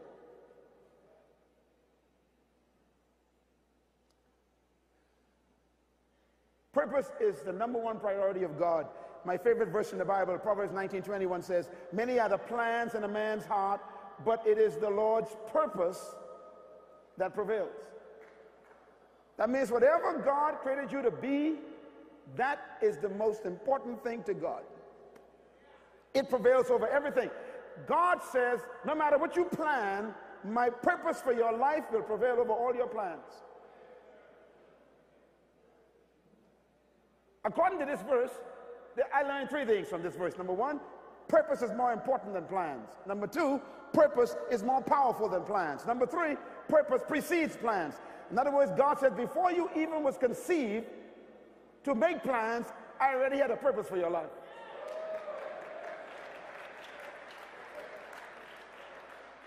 So your purpose is more important than your plans for your life.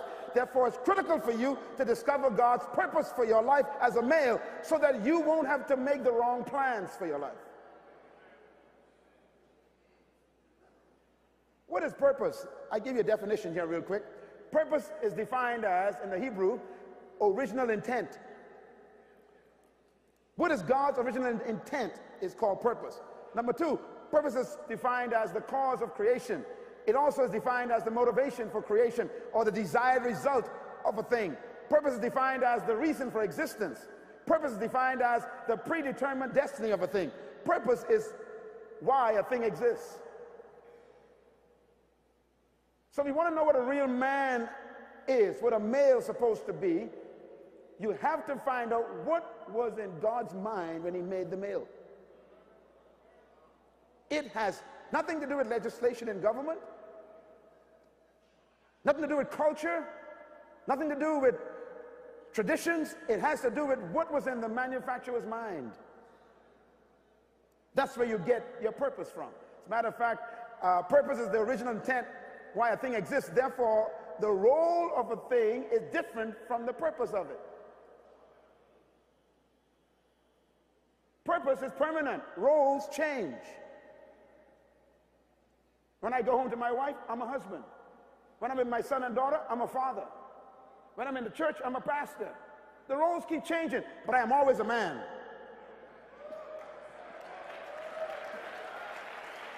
Clap your hand, all you great men.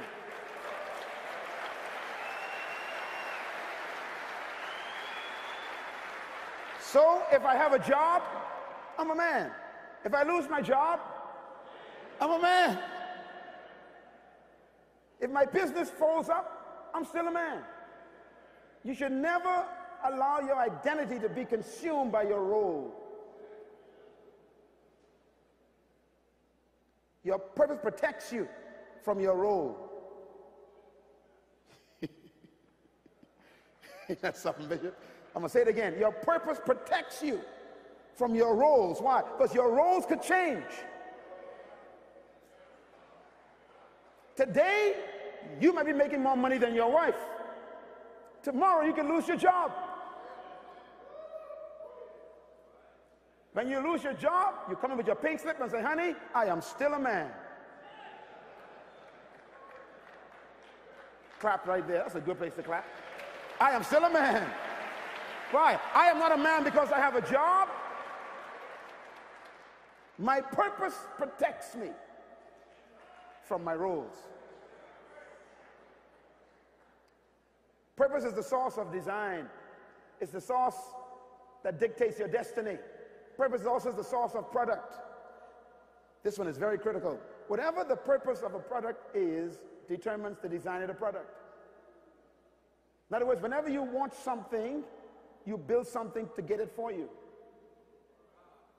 You just got it. One person got it. Let me say it again. Purpose controls what product you produce. When they made this motorbike, they decided we want a vehicle that can have two wheels, that can be handled by one person. It doesn't need to have a whole lot of weight and all the pistons, all that stuff spread out in a big car. We want something that can go through traffic or can ride in the mountains. And so the purpose that they wanted controlled the design of the product. There's something that God wanted done that made a male necessary. Oh man, help me. The male is not a biological accident. There's something God wanted done that made the male necessary, and so God designed you perfectly for what he wanted you to do. That's why you are different from a woman.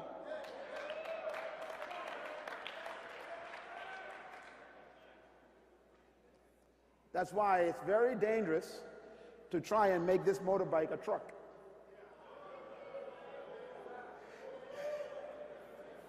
Because it ain't built to carry 10 tons. I got to talk for a second about this. If you try to make this motorbike a truck and you tie 10 tons of dirt in a cart behind the motorbike and you try to pull it with the motorbike, it will destroy the motorbike because it's not built for that purpose. That means if a male tries to be a female,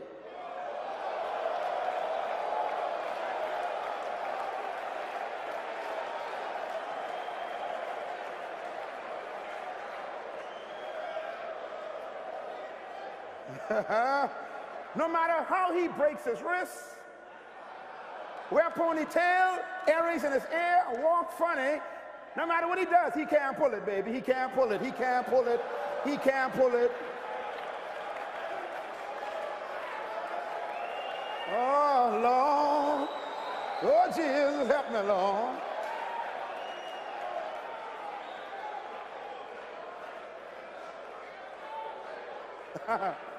You know, when God made, listen, I gotta go, but listen, when God made Adam and Eve, it's strange. God made two males. Let me prove it.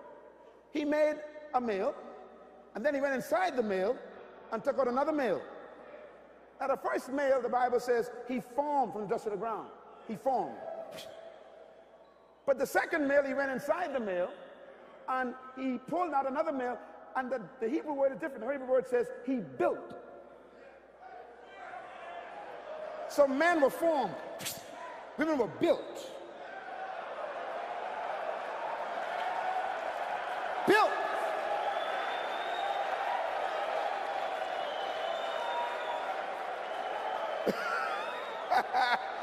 Oh, Lord. And while God was building the woman, he made a few adjustments. Slight adjustments.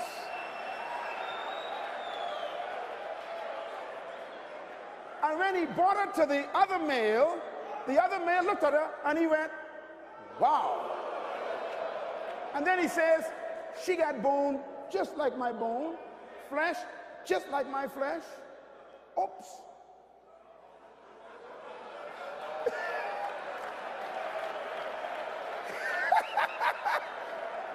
He saw something different. He says, but she's different down there.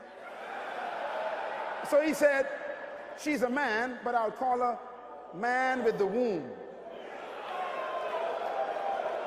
Oh, let me go home now. I will call her the wombed man.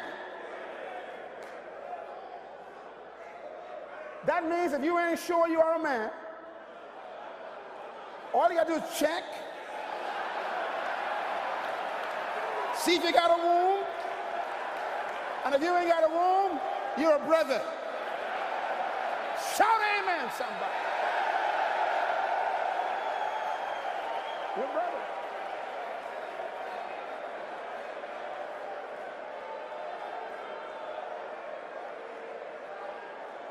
So no 70 bishops can vote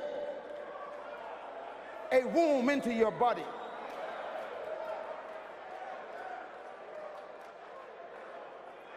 No legislation in Parliament or Congress can vote a womb into your body.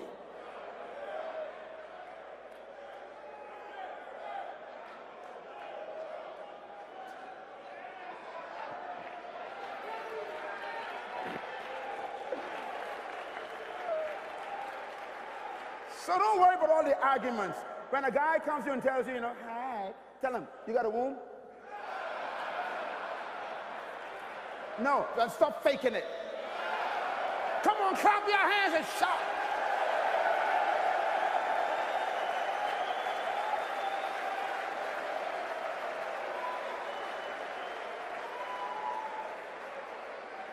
Oh, hallelujah. Purpose is the source of product.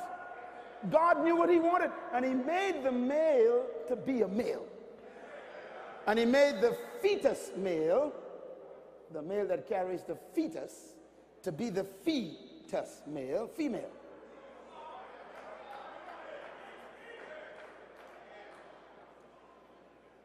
Sit down for a second.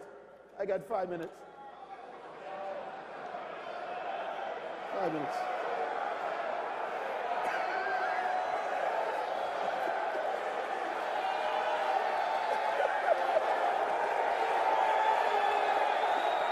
I love you guys.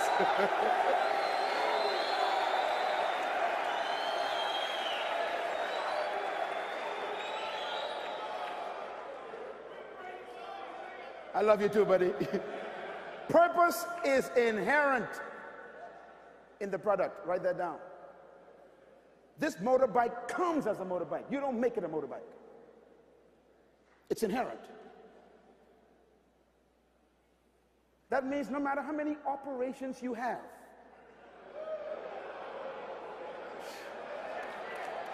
oh Lord, help me.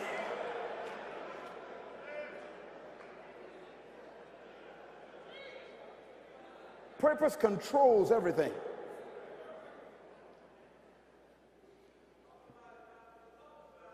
I'm talking about it.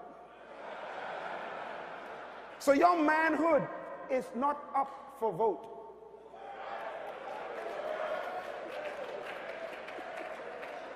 That's why we brought you here. We got you away from culture, got you away from them women, took you away from them traditions, hide you in a warehouse and say, you are a man, whether they like it or not. Now scream, man.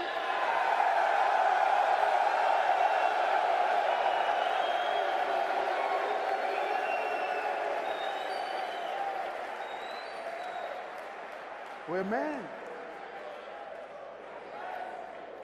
Sit down quick. There are 7 principles I want you to write down real quick. Number 1, God is a God of purpose. Number 2, everything in life has a purpose. Number 3, not every purpose is known. Number 4, where purpose is not known, abuse is inevitable. Number 5, if you want to know the purpose of a thing, never ask the thing. Oh, man. That's why most men are not men yet, because they keep asking other men, who's a man?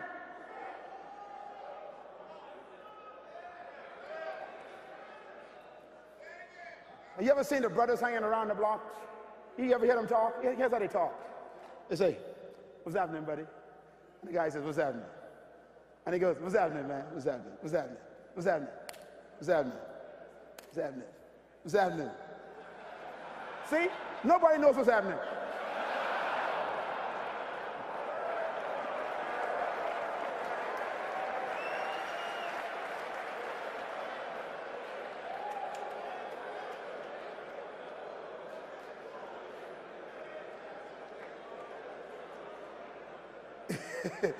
If you ask this motorbike, why do you exist?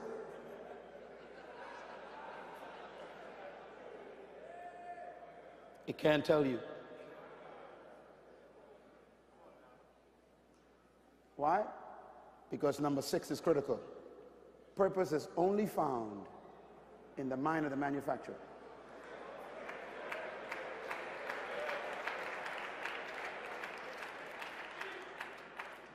Your manhood is buried in the mind of God.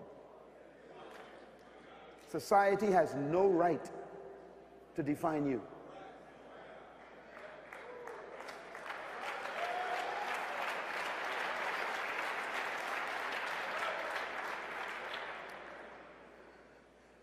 Therefore, purpose is the key to fulfillment.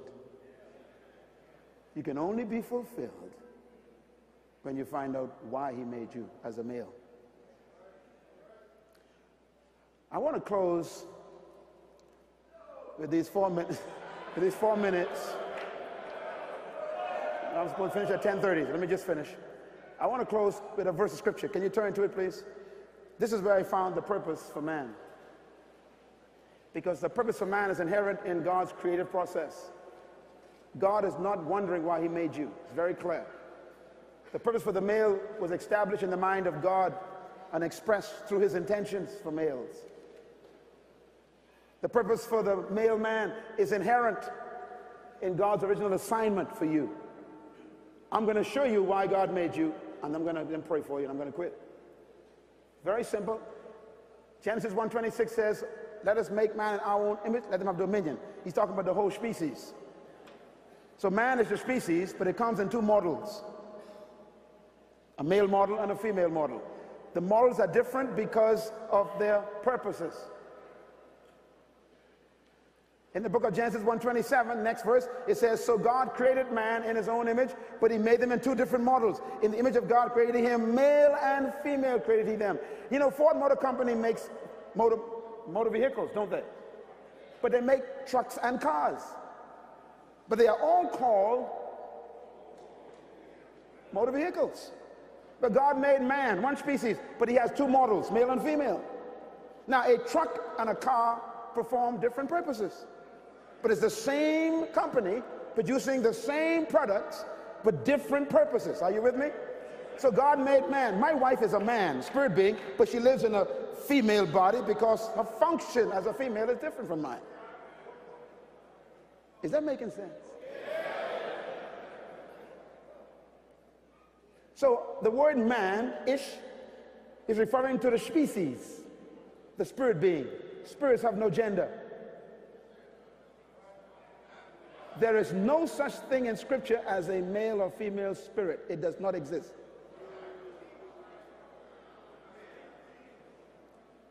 So my wife is a man, spirit being, but she lives in a female body. I'm a man, but I live in a male body. So the products are different, but the company produced the same quality of essence. So this verse, he made them male and female, and God blessed them. Look at 2:15. Now here's where God brings the whole thing home. He says, and God took the man, what man? The male man. And he put him where? In the Garden of Eden. And God commanded him three things: work, cultivate, and protect. Say it. Work, cultivate, protect. Now, God only made one human being from the soil. He never went back. There are 6.7 billion people on earth today, estimate from the United Nations, and he only made one. 6 billion, he only made one. He never went back to the soil. And the first one he made was a male. Now, listen to me carefully. God never gave Eve any instructions. This is heavy. God only spoke to the male. He gave the male all the information. There it is on the board.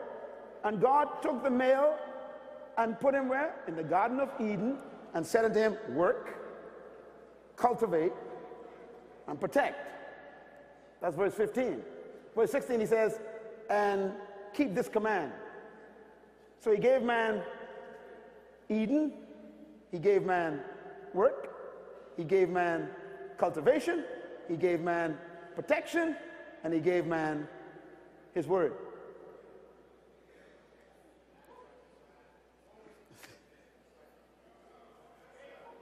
I just gave you a mystery. The male exists for 5 things. Man, the male exists for Eden. He exists for work. He exists to cultivate. He exists to protect. He exists to instruct.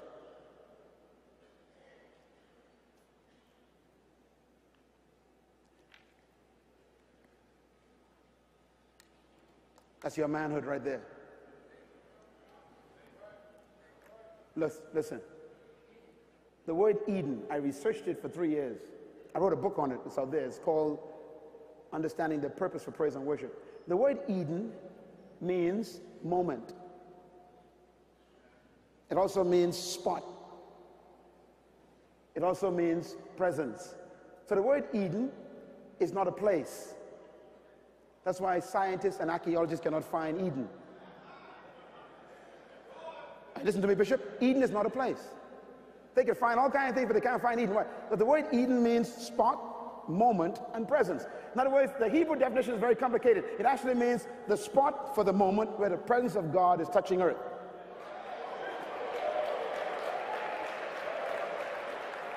So Eden is an environment where the presence of God kisses earth. So Adam was placed right in the middle of the presence of God. That's why he didn't need to pray and fast and sing and nothing. He was walking in it constantly. And the reason why it's called moment, because it changed location. It's here for the moment, there for the moment. Wherever Adam went, the thing went.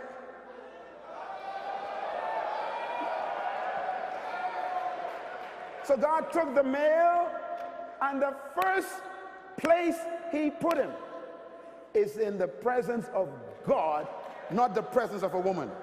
So the first presence a man needs is not the presence of a woman.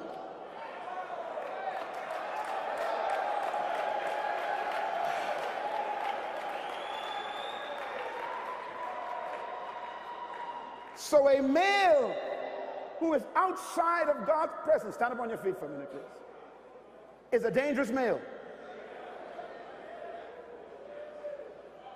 Hold hands to one another, quick. I feel an anointing flowing here. Oh God. Oh God. Look at me, please. No distraction. Don't let the devil distract you. Look at me.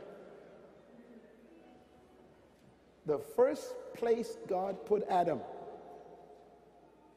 is in his presence. Eden, look at me, please. Eden is not a place. It's an environment.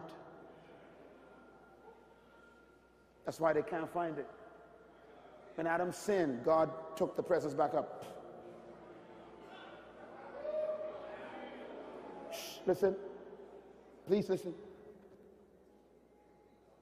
This is so critical.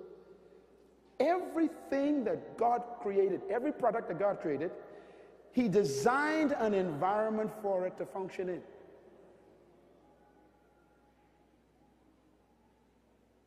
God created the sea before he created fish. God created the soil before he created trees.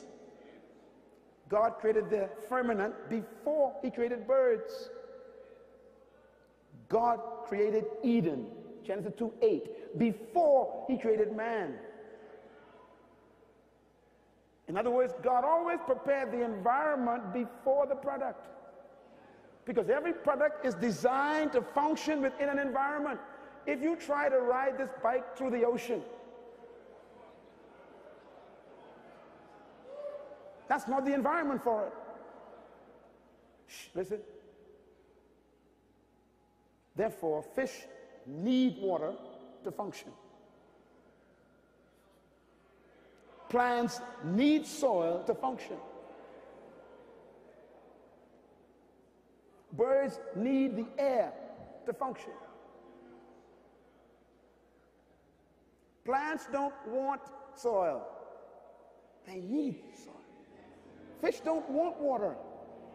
They need water. Birds don't want the air. They need the air. So the male doesn't want God's presence.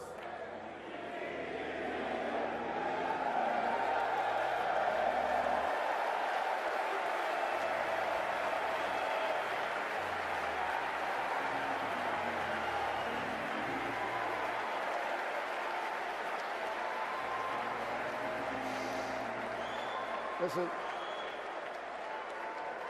Hold hands, please. Quick, quick, quick. Hold hands. Listen to me. Listen.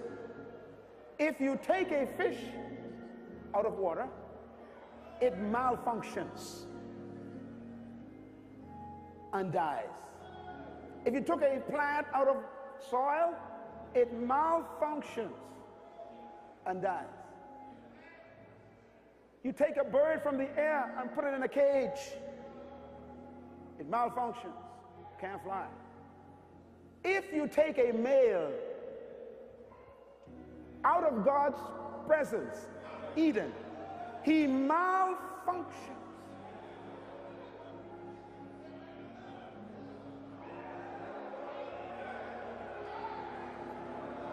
And that's only number one I'm dealing with.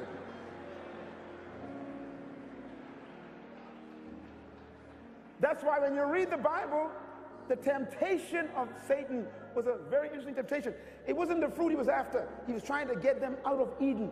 The last verse of Genesis 3 says, and the Lord God drove them from the garden. And ever since then, we've been malfunctioning. Gentlemen, if I could leave you with one thing before I leave this country, it would be this. The most important thing you need in life is what the fish need for water. You don't need a wife first. You don't need work first.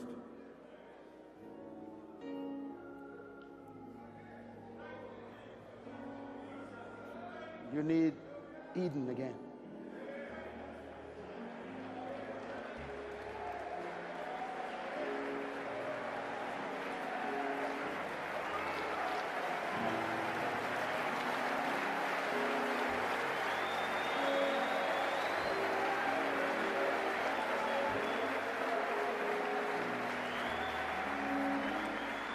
Lift your hand, please. That's why Satan doesn't care if women worship. He doesn't care if women go to church. Satan doesn't want you to do what you're doing right now, lifting your hands. He's afraid of males worshiping. Because when men start worshiping, they start functioning. Lift your voice and begin to speak in tongues. Worship God. Praise him where you are, because that's your first need, is his presence. Come on, worship him. We love you, Lord. We bless you, Lord. Not ashamed to praise you. Not ashamed to worship you. For you are faithful. You are holy. You are righteous. We come into this place to worship you. We came to this retreat to worship you. We came to seek our Father. We came to seek his presence. We came to seek his presence. We came to seek your presence. For in your presence there's fullness of joy.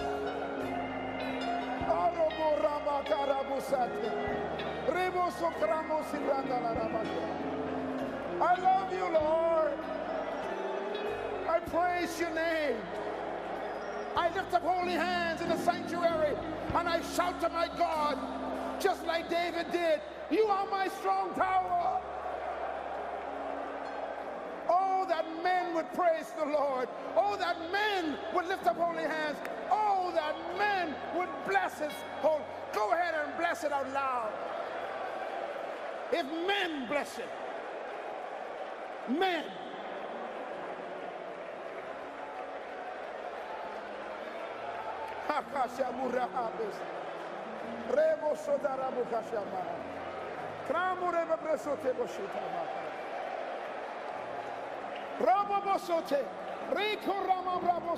Don't be afraid, man, to praise God in your house, in your kitchen, in your car. Just praise him. Don't be ashamed as men to praise God in public, because it's your secret weapon. That's why David was so powerful. David was not afraid to sing and praise God and to dance before his wife. Oh, that men would bless the Lord.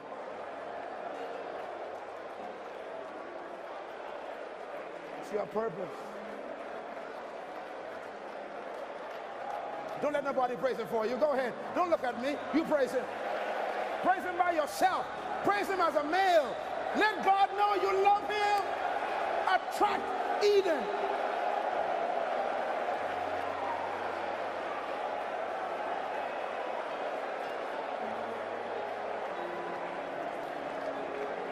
Brothers, listen.